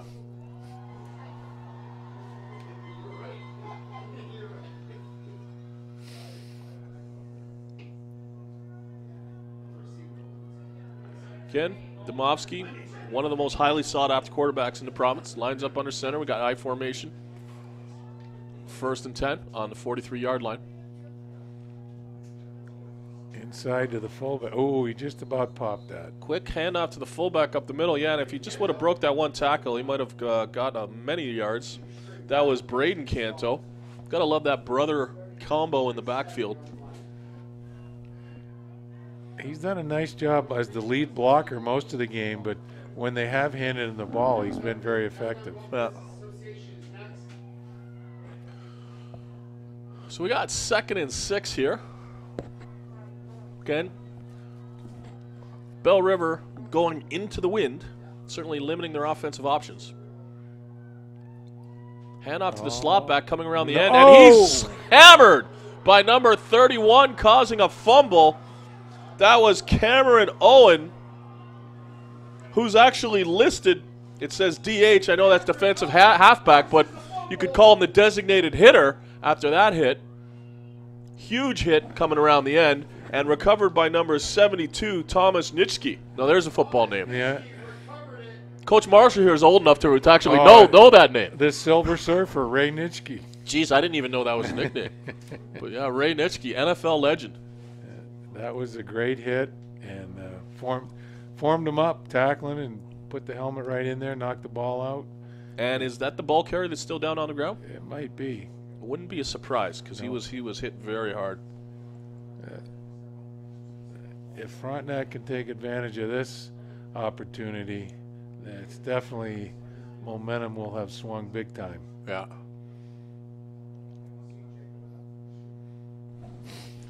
Because it looked like Belle River had a play going there, and until the young man came up and made a nice hit. Yeah, fake handoff to the left, and the slot back came around, took it directly from the quarterback, and he had, he looked like he had some room, but the 31, Cameron Owen just came up and probably the hit of the game. It was certainly in terms of causing the turnover. It's an enormous momentum changer, and again, especially with Frontenac still having the win to get the ball again in really good field position, and is enormous. Until this point in time, it's been a pretty clean game as far as turnovers go. But, in the second half, as the wind's picking up and the snow's coming down, we may see a few more of those. Yeah. And you know what? I mean, and that's something that isn't said enough, or that point isn't made enough. That it's really cold out there, and just to be able to hold on to the ball, to be able to catch the ball, to be able to throw the ball is really difficult. And you got to give these players, props for being able to do that. And particularly if you're a player that only handles it once or twice, only gets a couple opportunities to handle it, you're not used to it, it makes it even more difficult. Right. Now, I know, Greg, when you were in the CFL playing D-line, did you ever have a chance to return a fumble and take it the distance, or a very long distance? I actually had 3 in my career. Okay. Yeah. And how long were they, though? The longest was 55, and it almost killed me. Okay. 55. Yeah. Okay, so you didn't recover it on the one and didn't just roll in the. Okay, because that'd be cheap. Okay. No, Okay. I think the shortest was probably about 15 or 20, and Okay. the longest was 55. Okay, so you had to work a little bit. You earned all three. Yeah, I had okay. to work a little bit. Okay, that's good. Yeah. Okay, well, that young man's getting up. That's a really good sign. Good to see. Yeah. And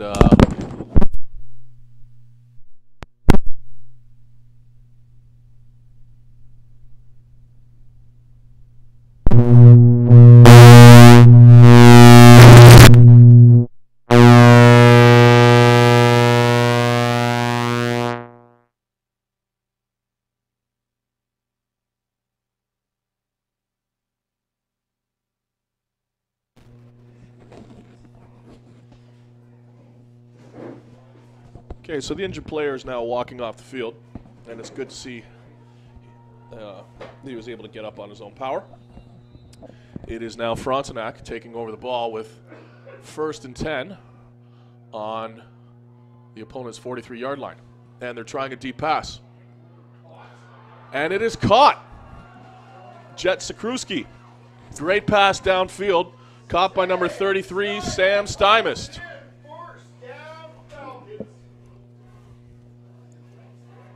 Again.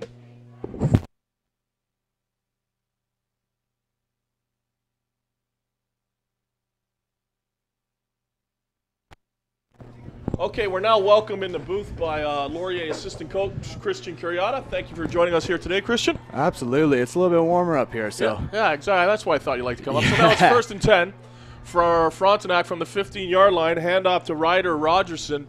He gets down to about the 7-yard line. Going to bring up about 2nd and 3. Now, while Coach Curiata is getting his feet wet, I'll just introduce him to the audience here. He's a young man at Laurier University who joined our coaching staff this year. Has been a great addition to our staff coaching defense. And, we're really glad to have him, and he volunteered to help out in the booth here today. So thank you very much. Oh, I appreciate the kind words, Dave. Well, sometimes I actually utter those. Okay, so here we go. It's 2nd and 3. And it's a keeper. And he scored. I think he scored. Jet Sikruski calls his own number from the 5-yard line and gets in the end zone, and the momentum has really shifted here with 2 Frontenac touchdowns. I'll tell you what, Dave, they came out of this half much, much stronger and much more confident. Something I'd like to see from Frontenac this half. Yep. Well, and then again, that hit on that play on that they stuffed recently. That was huge. That was a momentum changer. And we're going for the convert here. Snap's good, kicks up and good. And again, a 9-1 lead for Belle River has disappeared, and it is now 15-9 for Frontenac. So what do you think is going to be the key here for Christian in terms of what Belle River is going to do on offense here? I don't think the game plan is going to change too much. They had some success in the first half. Really what the first half came down to, 2 stout defenses. Yep. Not a lot of movement, obviously. They got that late score to go up 9-1. But I don't think they really need to change too much. Just keep the game going. Obviously, we're getting some snowy conditions on the field now. But, the run game was really the primary thing they were attacking with anyways. Yeah, and you know what? I think they kind of just need to weather this, pardon the pun, but weather the storm in this quarter. Because they do get the win in the 4th, and you have one of the best quarterbacks in the province. So if they can even just not fall behind by more, they probably take it at this point. But they really need a drive consuming some clock at a minimum on this next possession. Absolutely. Just over 4 minutes. If they can get out of this quarter, get the win behind them, that's going to be a big part. Big part of their next drive. Kickoff drives the returner back to the 10-yard line, breaks a couple of tackles, and he's brought down at the 25-yard line. That is, again, Liam Havinga, who's had a pretty good game for the Belle River Nobles. I'm not exactly sure what a noble is. I was wondering that myself. Well, anyway, if we'd prepped properly, we probably would have had the answer to that, but, we were thrown in here at the last minute, so there's always Google, right? Always Google. There's always Google. So here we go. It's 1st and 10 for Belle River on the 25-yard line. Starts off in the I formation. He backs up in the shotgun, back split.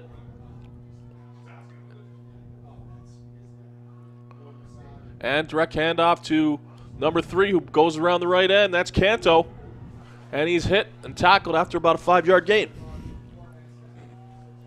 You know, Dave, I'll be curious to see here if they move their big man, Mateo Trifon, into the backfield with all this lead stuff they're doing. You know, he's obviously a very key blocker for them, so I wonder with the conditions if they're going to go more towards that run game and move him back there. That's interesting. So now it's 2nd and 5. I formation again. Quick handoff to the fullback, and that doesn't fool anyone in that case. 3 men on the tackle, including number 59, Brian Cowton, who's had an exceptional game to this point.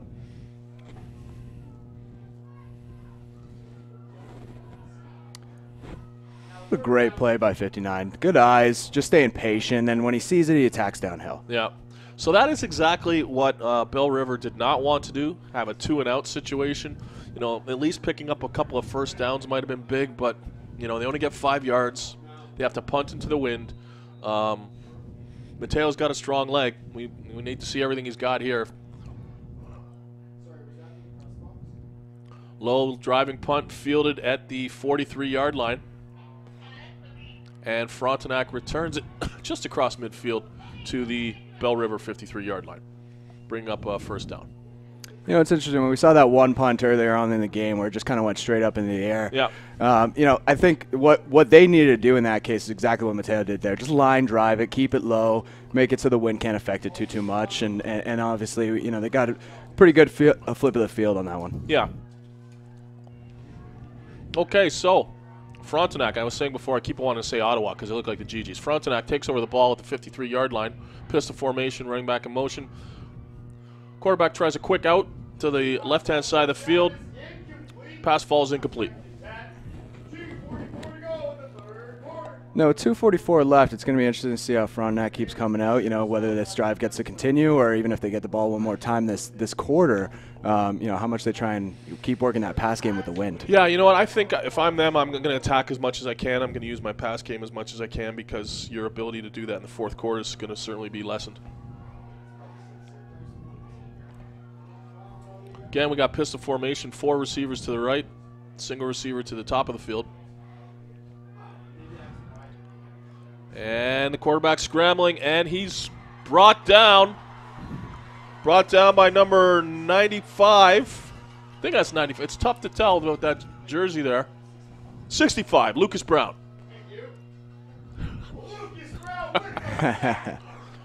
Guys in the other booth helping out a little bit. God bless you. 65, Lucas Brown. And that's exactly what Belle River needed. Getting the ball back pretty quickly. This time a little less time to kill on a drive into the wind to get to the fourth quarter. So hopefully a couple run plays for them. They could get moving. Well, Frontenac punter bobbles the ball, and he decides to run with it because it would have been blocked for sure. Only gets a few yards before he's tackled. And again, that could be a momentum changer. The snap was good. He just had a hard time getting a handle on it. Bobbles it a few times. Drops it.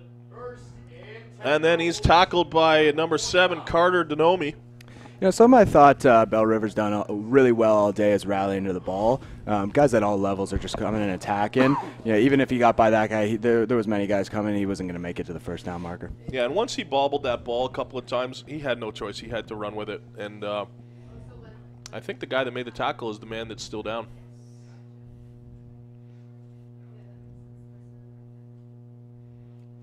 Well, we have a break here, you know, Dave. Something I thought that's really interesting, you know, being here the last 3 days is seeing all the different types of run games we've been getting. Yeah. I think there's been so many unique things. You know, obviously you see a team like Huron who obviously, you know, runs the ball much more than they pass it. Yeah. You know, they do some unique things in their run game. But from every team, we've seen some different little wrinkles in their run game. And I just think it's been really interesting to see. You know, we got 18 teams in this tournament, obviously one more game today.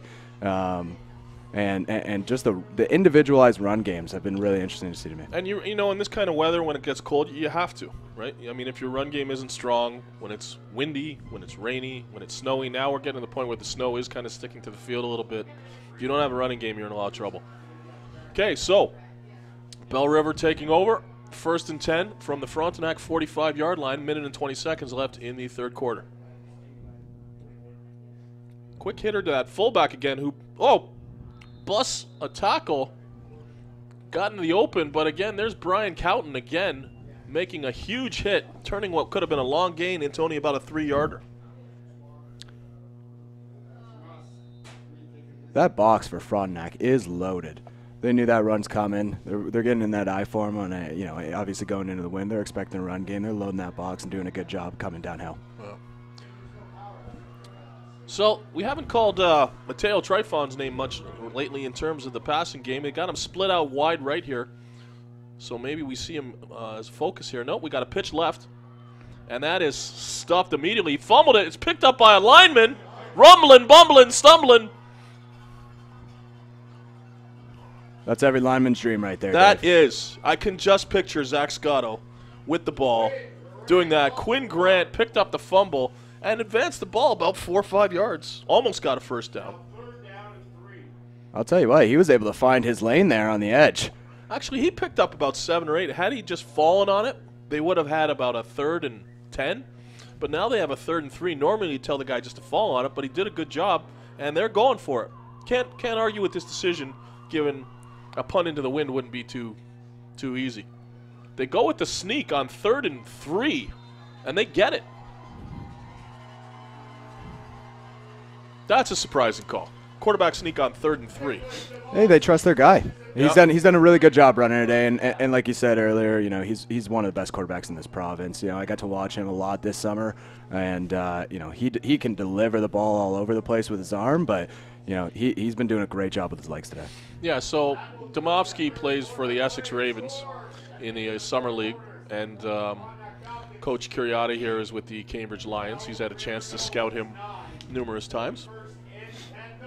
Yeah, he did a bit of a number on us. I will admit to that. But getting to watch his film, he is a special player. He's a great passer, and obviously a very good athlete as well. Yeah, he certainly has the eye of a lot of OUA teams.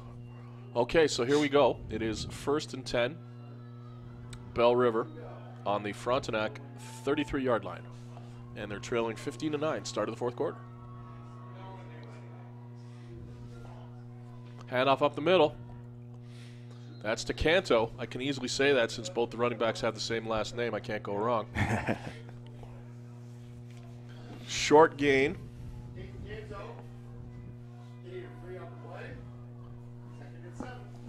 So some interest in there. We're kind of seeing a formation change. Obviously, with Belle River going into the wind, we're seeing a lot of that 22 split, and then we get the the I form. So now we're seeing a little bit more from them. They're going back to it here, but we saw a little bit of 14, 41 earlier in the game when they're with the wind. So yeah, we got a little bit of a pitch. Oh, and that's stopped immediately. Tackled by Cowton. Fumble. Ball's on the ground. Recovered by Frontenac, but there was a very early flag. Now I'm curious to see if this goes against the offense or the defense here. It looks like both jump, so I'm going to be interested to see how they rule this. Watching the replay. Yeah, that left slot, number 17, he's passed the ball there. So I'm curious, but we did see some movement, obviously, from the Frontenac 42 definitely was early. The refs have not signaled yet. We have a player down on the field, which is maybe giving them more time to make their decision. There still has not been a signal. These injuries are starting to pile up a little bit for Belle River. Hopefully, some of these guys come back into the game. Okay, they just signaled again. It was on the offense, so that is going to be a fumble, and Frontenac takes over. I tell you, Brian Cowton has had an incredible game so far. Yeah, he's been impressive to watch. I'm really liking his movement in the box, and like I said before, his eyes into the backfield have been really good. It's putting him in the right place. Yeah, when I was in Kingston scouting a few weeks ago, he was definitely the player that caught my eye the most. Kingston is a great place for football. I saw 4 teams, and there must have been a dozen or 15 exceptional players, strong teams. But he was the one that stood out the most for me. Yeah, both these areas, obviously Belle River being kind of in the Windsor area, and then you get Frontenac being up in the Kingston area. Those are two pretty strong communities for football. Those along with the Londons and the Hamiltons are really big centers for football in the province Those are your of top Ontario. 4. Those are without a doubt. Those are the top 4. 3 got up. He's walking off the field very slowly, but I think he'll be back.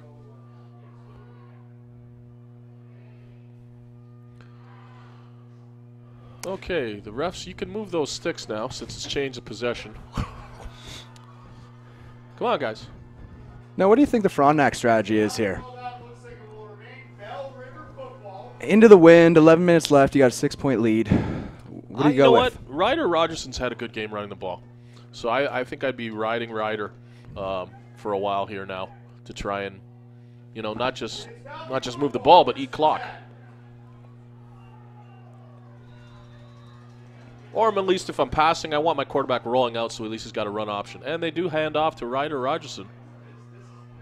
Off tackle running play off the left side. And again, first down, picks up 8 yards. That's exactly what the doctor ordered. I'll tell you what, that O-line did an exceptional job there getting to the second level, getting those gaps open. Ryder's just reading it out and find that hole. I mean, he's got a big gap there. He's just got to get vertical, which he does, and pick up a good game about 8 yards. Yeah, and one of those offensive linemen, by the way, is Brian Cowton, which, again, he's undersized for that position, but he contributes on both sides of the ball. He was a big part of that play as well. We got second and short, and it's another quarterback sneak. And, again, he's still going after about 4 or 5 yards. Jet Zakruski picks up the first down. So, again, this is what I was saying before. They just want to eat clock. You got a 6-point lead. Run the ball, eat the clock. Even at this point early in the quarter, I'd be all trying to take off as much time as I can, using all 20 seconds before every play. Shorten the game. Yeah, and Frontenac's a huddle team, so as soon as this is blown in, like they're eating some clock up anyways. They're going to take at least 10 seconds just to snap the ball off the clock. But if they just keep going with this run game, every couple downs they're getting a new set. So just keep, like you said, riding Ryder. Yeah. So there's some sort of referee timeout here. Not exactly sure what it's about. Spider-Man hasn't visited, so I don't know what's going on.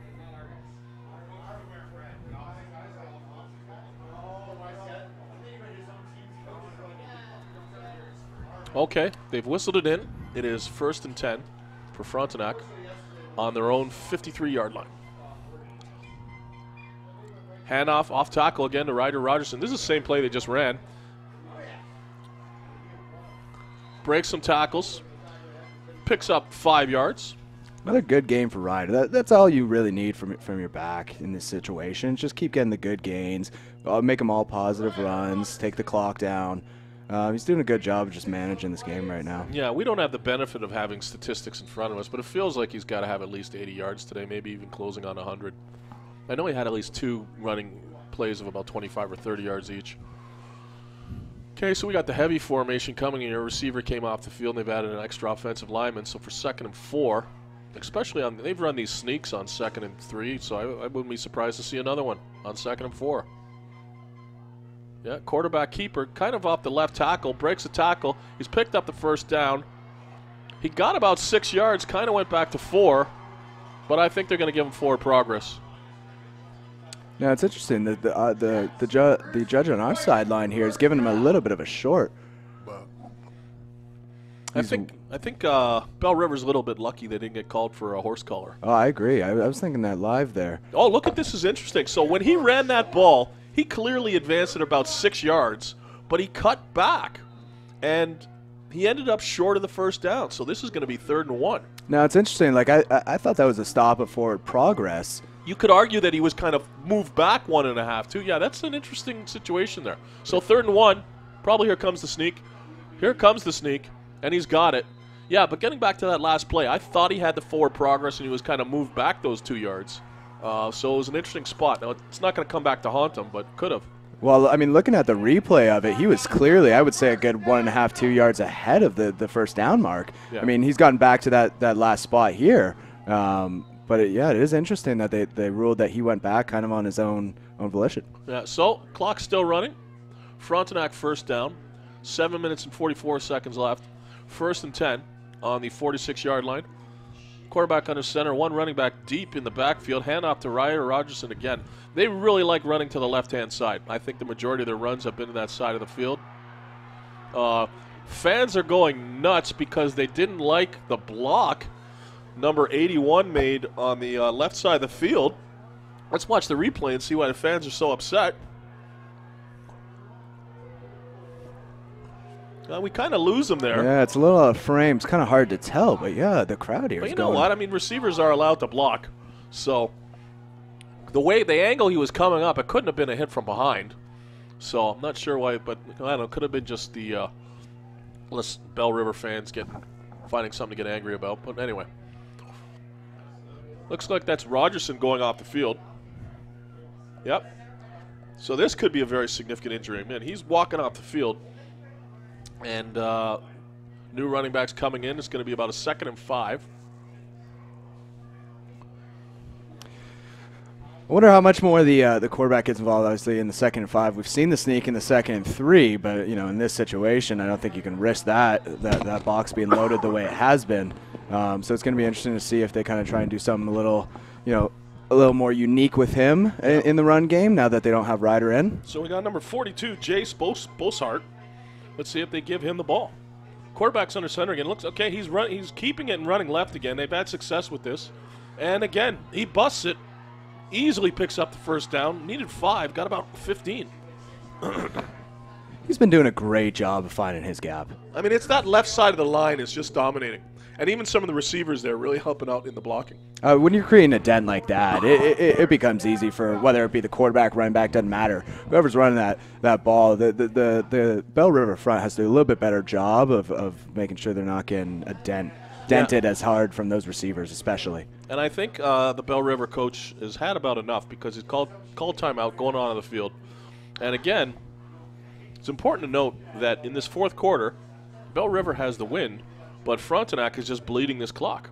Oh, they're doing a great job managing this quarter. Great job managing this quarter. Right, that and the turnover has really prevented, Belle River from showcasing their best weapon, which is Domofsky's arm.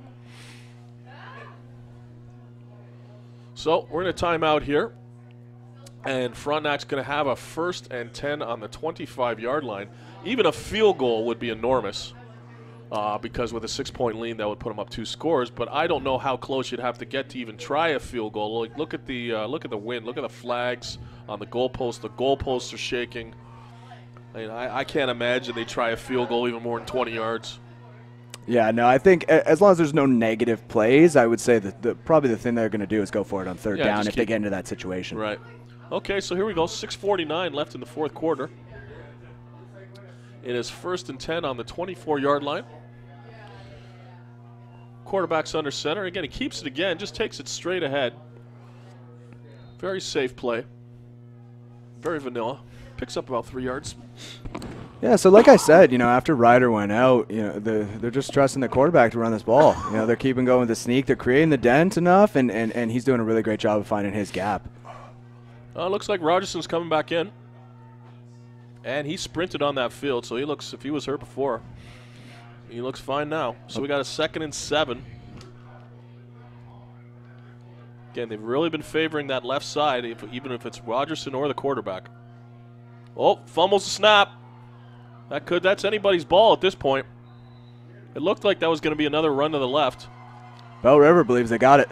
And the referees have signaled that. So that's huge.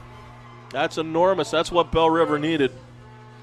Now, I'll tell you what, even with 6 minutes left, even if Belle River scores, Frontenac's not out of it. Just against the wind, if they have to make a late drive where they're probably going to have to throw the ball, it's going to be tough. So we need to see a big stand from the Frontenac defense right now. Yeah, well, especially in Canadian football. And when you get in those last 3 minutes, that can be an eternity.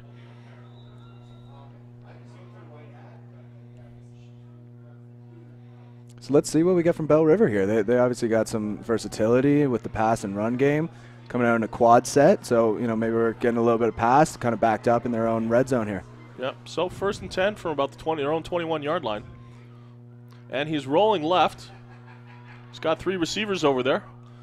Finds Trifon, we've been talking about. He's been overdue to catch the ball. Catches the ball, and he's pushing a pile. There's about 8 guys trying to tackle him right now. And they end up with a 24-yard gain. You know, he's another one of those Essex Ravens, you know, played with Domofsky in the summer, and that combination in the summer is just as deadly as you can see it right on that play. You know, you say Domofsky's arm's their biggest weapon. While I agree with you, Mateo's up there in the argument. Oh, absolutely. And that was a really good catch. I mean, the DB got a hand in there, and after he caught the ball again, the yards after the catch are very impressive. He was down on the ground for a minute, but he got back up. Just under 5 minutes left in the game. It's 1st and 10 from their own 44-yard line. We now have 4 wide receivers split to the right-hand side of the field this time, the wide side of the field. And Domofsky's rolling right. And he breaks the tackle. Good block by the wide receiver at the edge. Domofsky picks up about 9 yards. Nicholas Domofsky right out of bounds near the first down marker.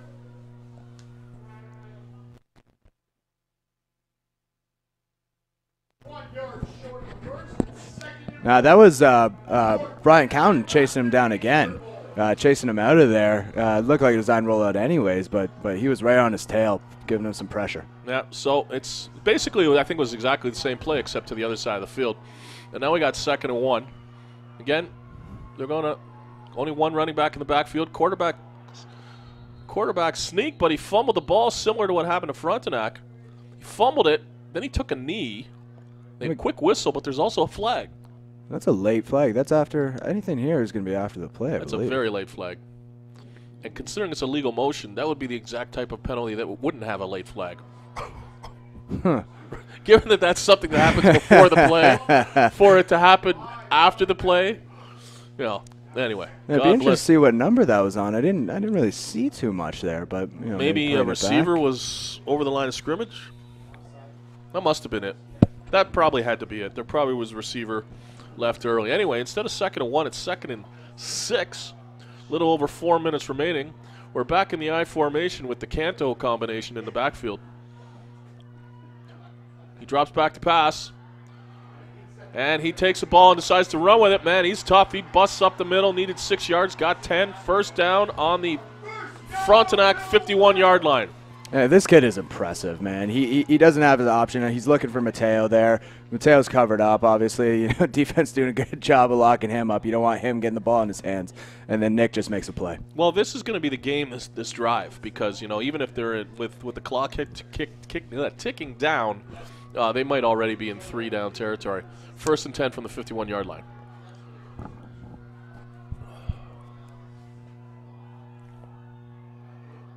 And shotgun, fake handoff. Domofsky's running again, and he's tackled for about a 1-yard loss. He is thrown down hard. He has taken some hits today, but he just keeps getting back up. Yep.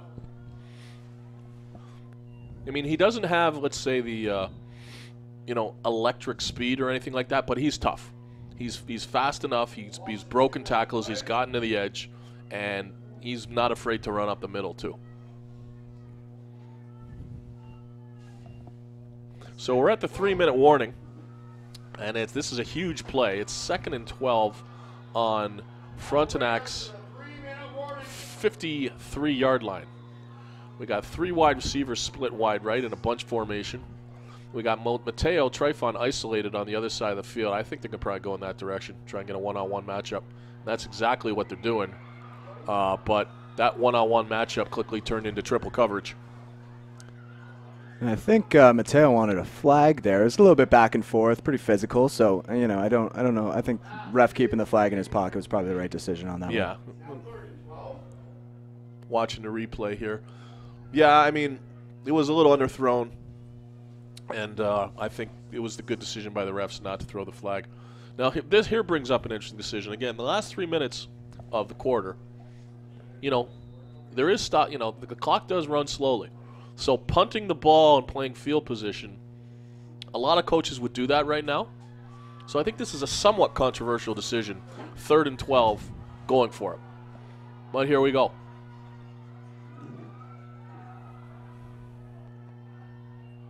can't remember if they've used both their timeouts. Quarterback's flush from the pocket. He's still scrambling, and he is brought down. Maybe gets about a 4-yard gain, but the pressure was immediate. He did not have time to set and go through his progressions. He just had to take it and run. Lots of Falcons in on that one. That's a really great stand by the Frontenac defense. Took away what they needed to. Linebackers rallying, D-line creating good pressure. I do think that was probably a good decision to go for it there, just based on how Frontenac's run game went on that last drive. Took so much time off the clock. I think with the wind and everything, all things considered, it was probably the right decision. Just needed something a little bit, maybe easier to get there instead of the rollout pass with the pressure that's coming from Frontenac. Right, because you're thinking they might not get the ball back. Exactly. Yeah, it might have just been a clock situation, like you said. I'm not sure about the timeout usage. So, right. So here we go. 2:35 left, just shy of midfield. 1st and 10, and again running left again. The Frontenac Falcons, and that's Ryder Rogerson again with a gain of significant positive yardage, about a 9-yard rush there on 1st down. Tell you what, I'm impressed by this kid's toughness. He's gone down a couple times, been out of the game, fought back a couple times now, and just keeps running the rock hard. Like he's putting it all on the line for the last couple minutes of this game, potentially trying to seal this win. And Jet Zakruski has been great on these keepers. So 2nd and 1, I think it's for sure he's taking it. Yeah, there he goes, up the middle. Only needed 1 yard. And it's going to be close. I think he's got it, but it's going to be close. Refs were giving him a pretty generous spot at the start, but I believe he got it either way. Based on that, that's 1st down. Yeah, that's 1st down. Yeah. Okay, so 2 minutes and 2 seconds. We've seen a lot of pressure today from Belle River, and I think right there what we got was a run to the right instead of their left. Maybe caught the Belle River defense offside a little bit there, but I think they're doing a really good job in this run game. 1st and 10, single back in the backfield, handoff to Rogerson, left again as always, and this time they tackle him almost immediately at the line of scrimmage, maybe a 1-yard gain. That was number 70, Zach Delisle, on the tackle. Yeah, Belle River is just loading that box.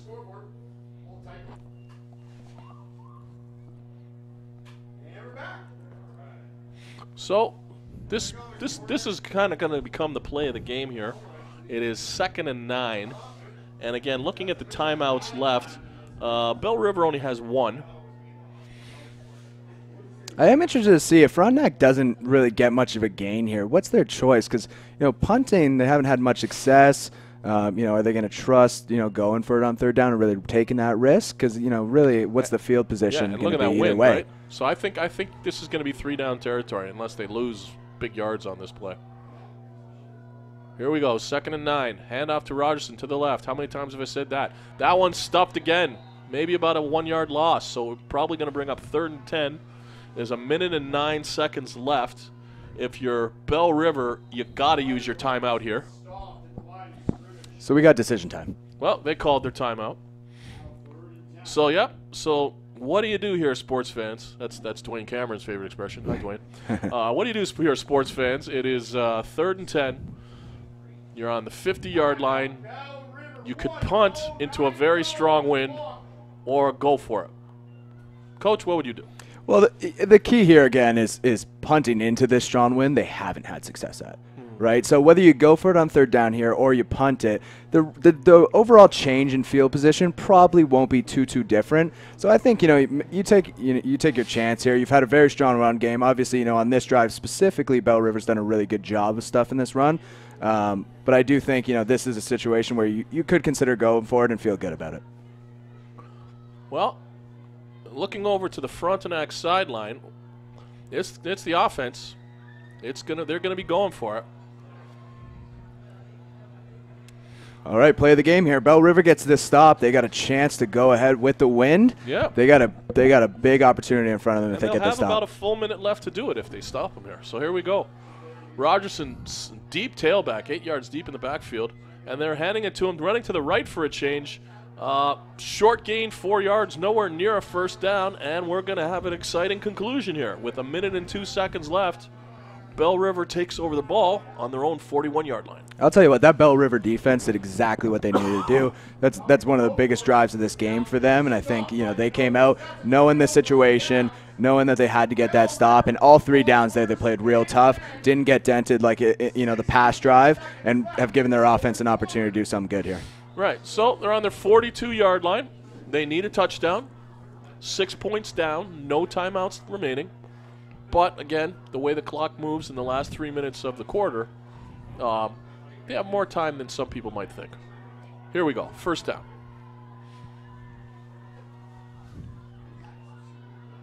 Short pass out to the running back in the flat, and then he's immediately tackled after about a 2 or 3 yard gain. They better be ready to get right back on the line of scrimmage here, because as soon as they set that ball, that clock's going to run again. And we're going to find out if they have a 2-minute offense very quickly right now. So they went an empty set there, went bubble to both sides, yeah, and just didn't get the block they needed on that boundary side. And they just huddled. So I'm wondering if they've practiced a 2-minute drill, because with the clock running in the last little bit here, you don't have time to huddle. Quarterback back in the shotgun, immediate pressure. He's scrambling, and he's brought down after about maybe a 2-yard gain. A couple of defenders in there on the tackle. Another great pressure by Brian Cowden. You know what? Great pressure. He hasn't had a lot of time to throw today. Domovsky has had pressure the whole day. And so now the clock's running, 35 seconds and counting. They're in the huddle again, which is, again, maybe they haven't had to practice a no huddle because they've won so easily most of the year, but, the clock's running. It's 3rd down and 9. They're taking their time. Like 15 seconds has come off the clock here. 3rd and 8. Here we go. Domovsky looking downfield. He's looking downfield for Mateo. It's triple coverage, and it's picked off at the 36-yard line by number 18, Colin Johnson. And, man, that is a big, big play. There is a flag in the backfield near where the quarterback is. Could it be roughing the passer? Now, the replay just showed the interception, but maybe we'll see another replay where we can see the backfield. It is roughing the passer. So the game is not over.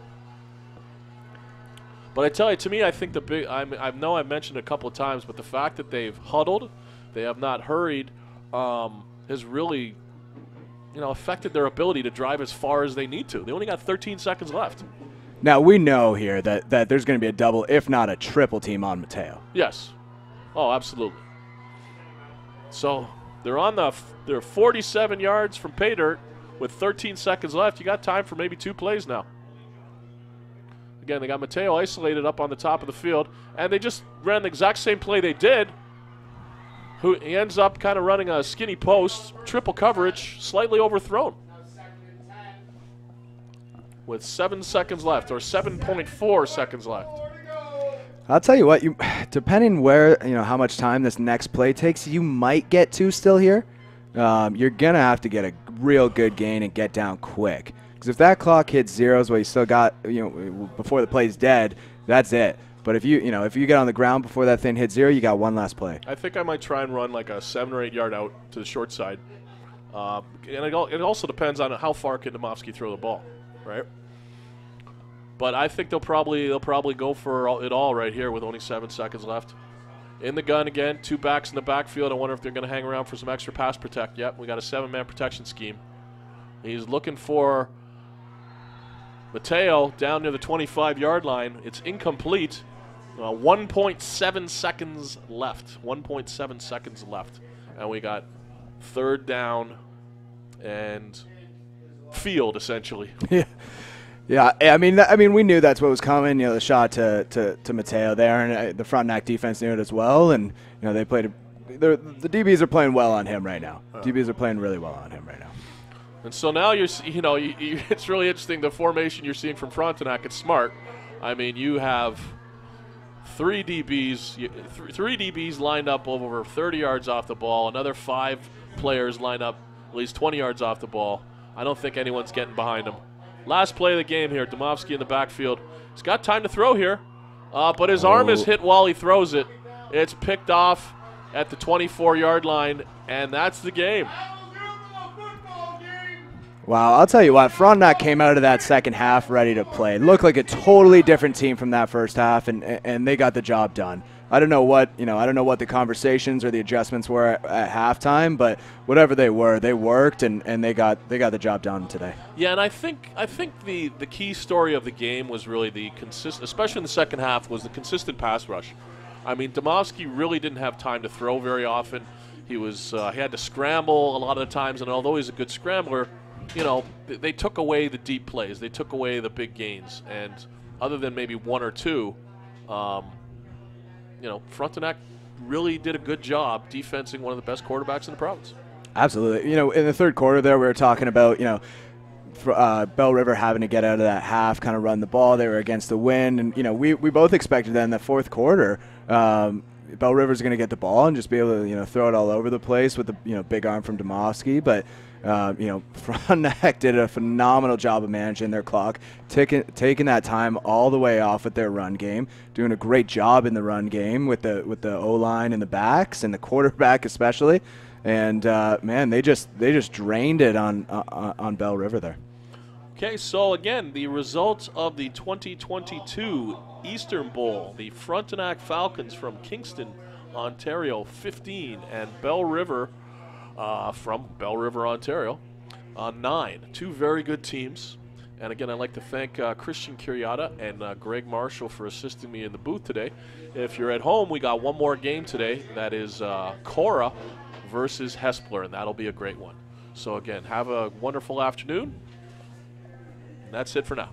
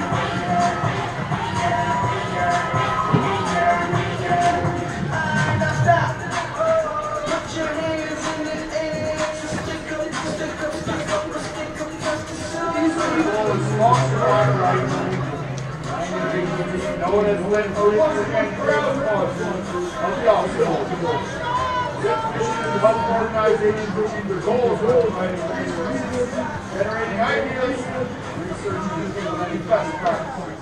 In other words, making ordinary extraordinary. Yes, please help me welcome to the field. Present the Eastern Bowl banner. Original Super Bowl head coach Ryan Shahan and offensive line coach Matt Shahan.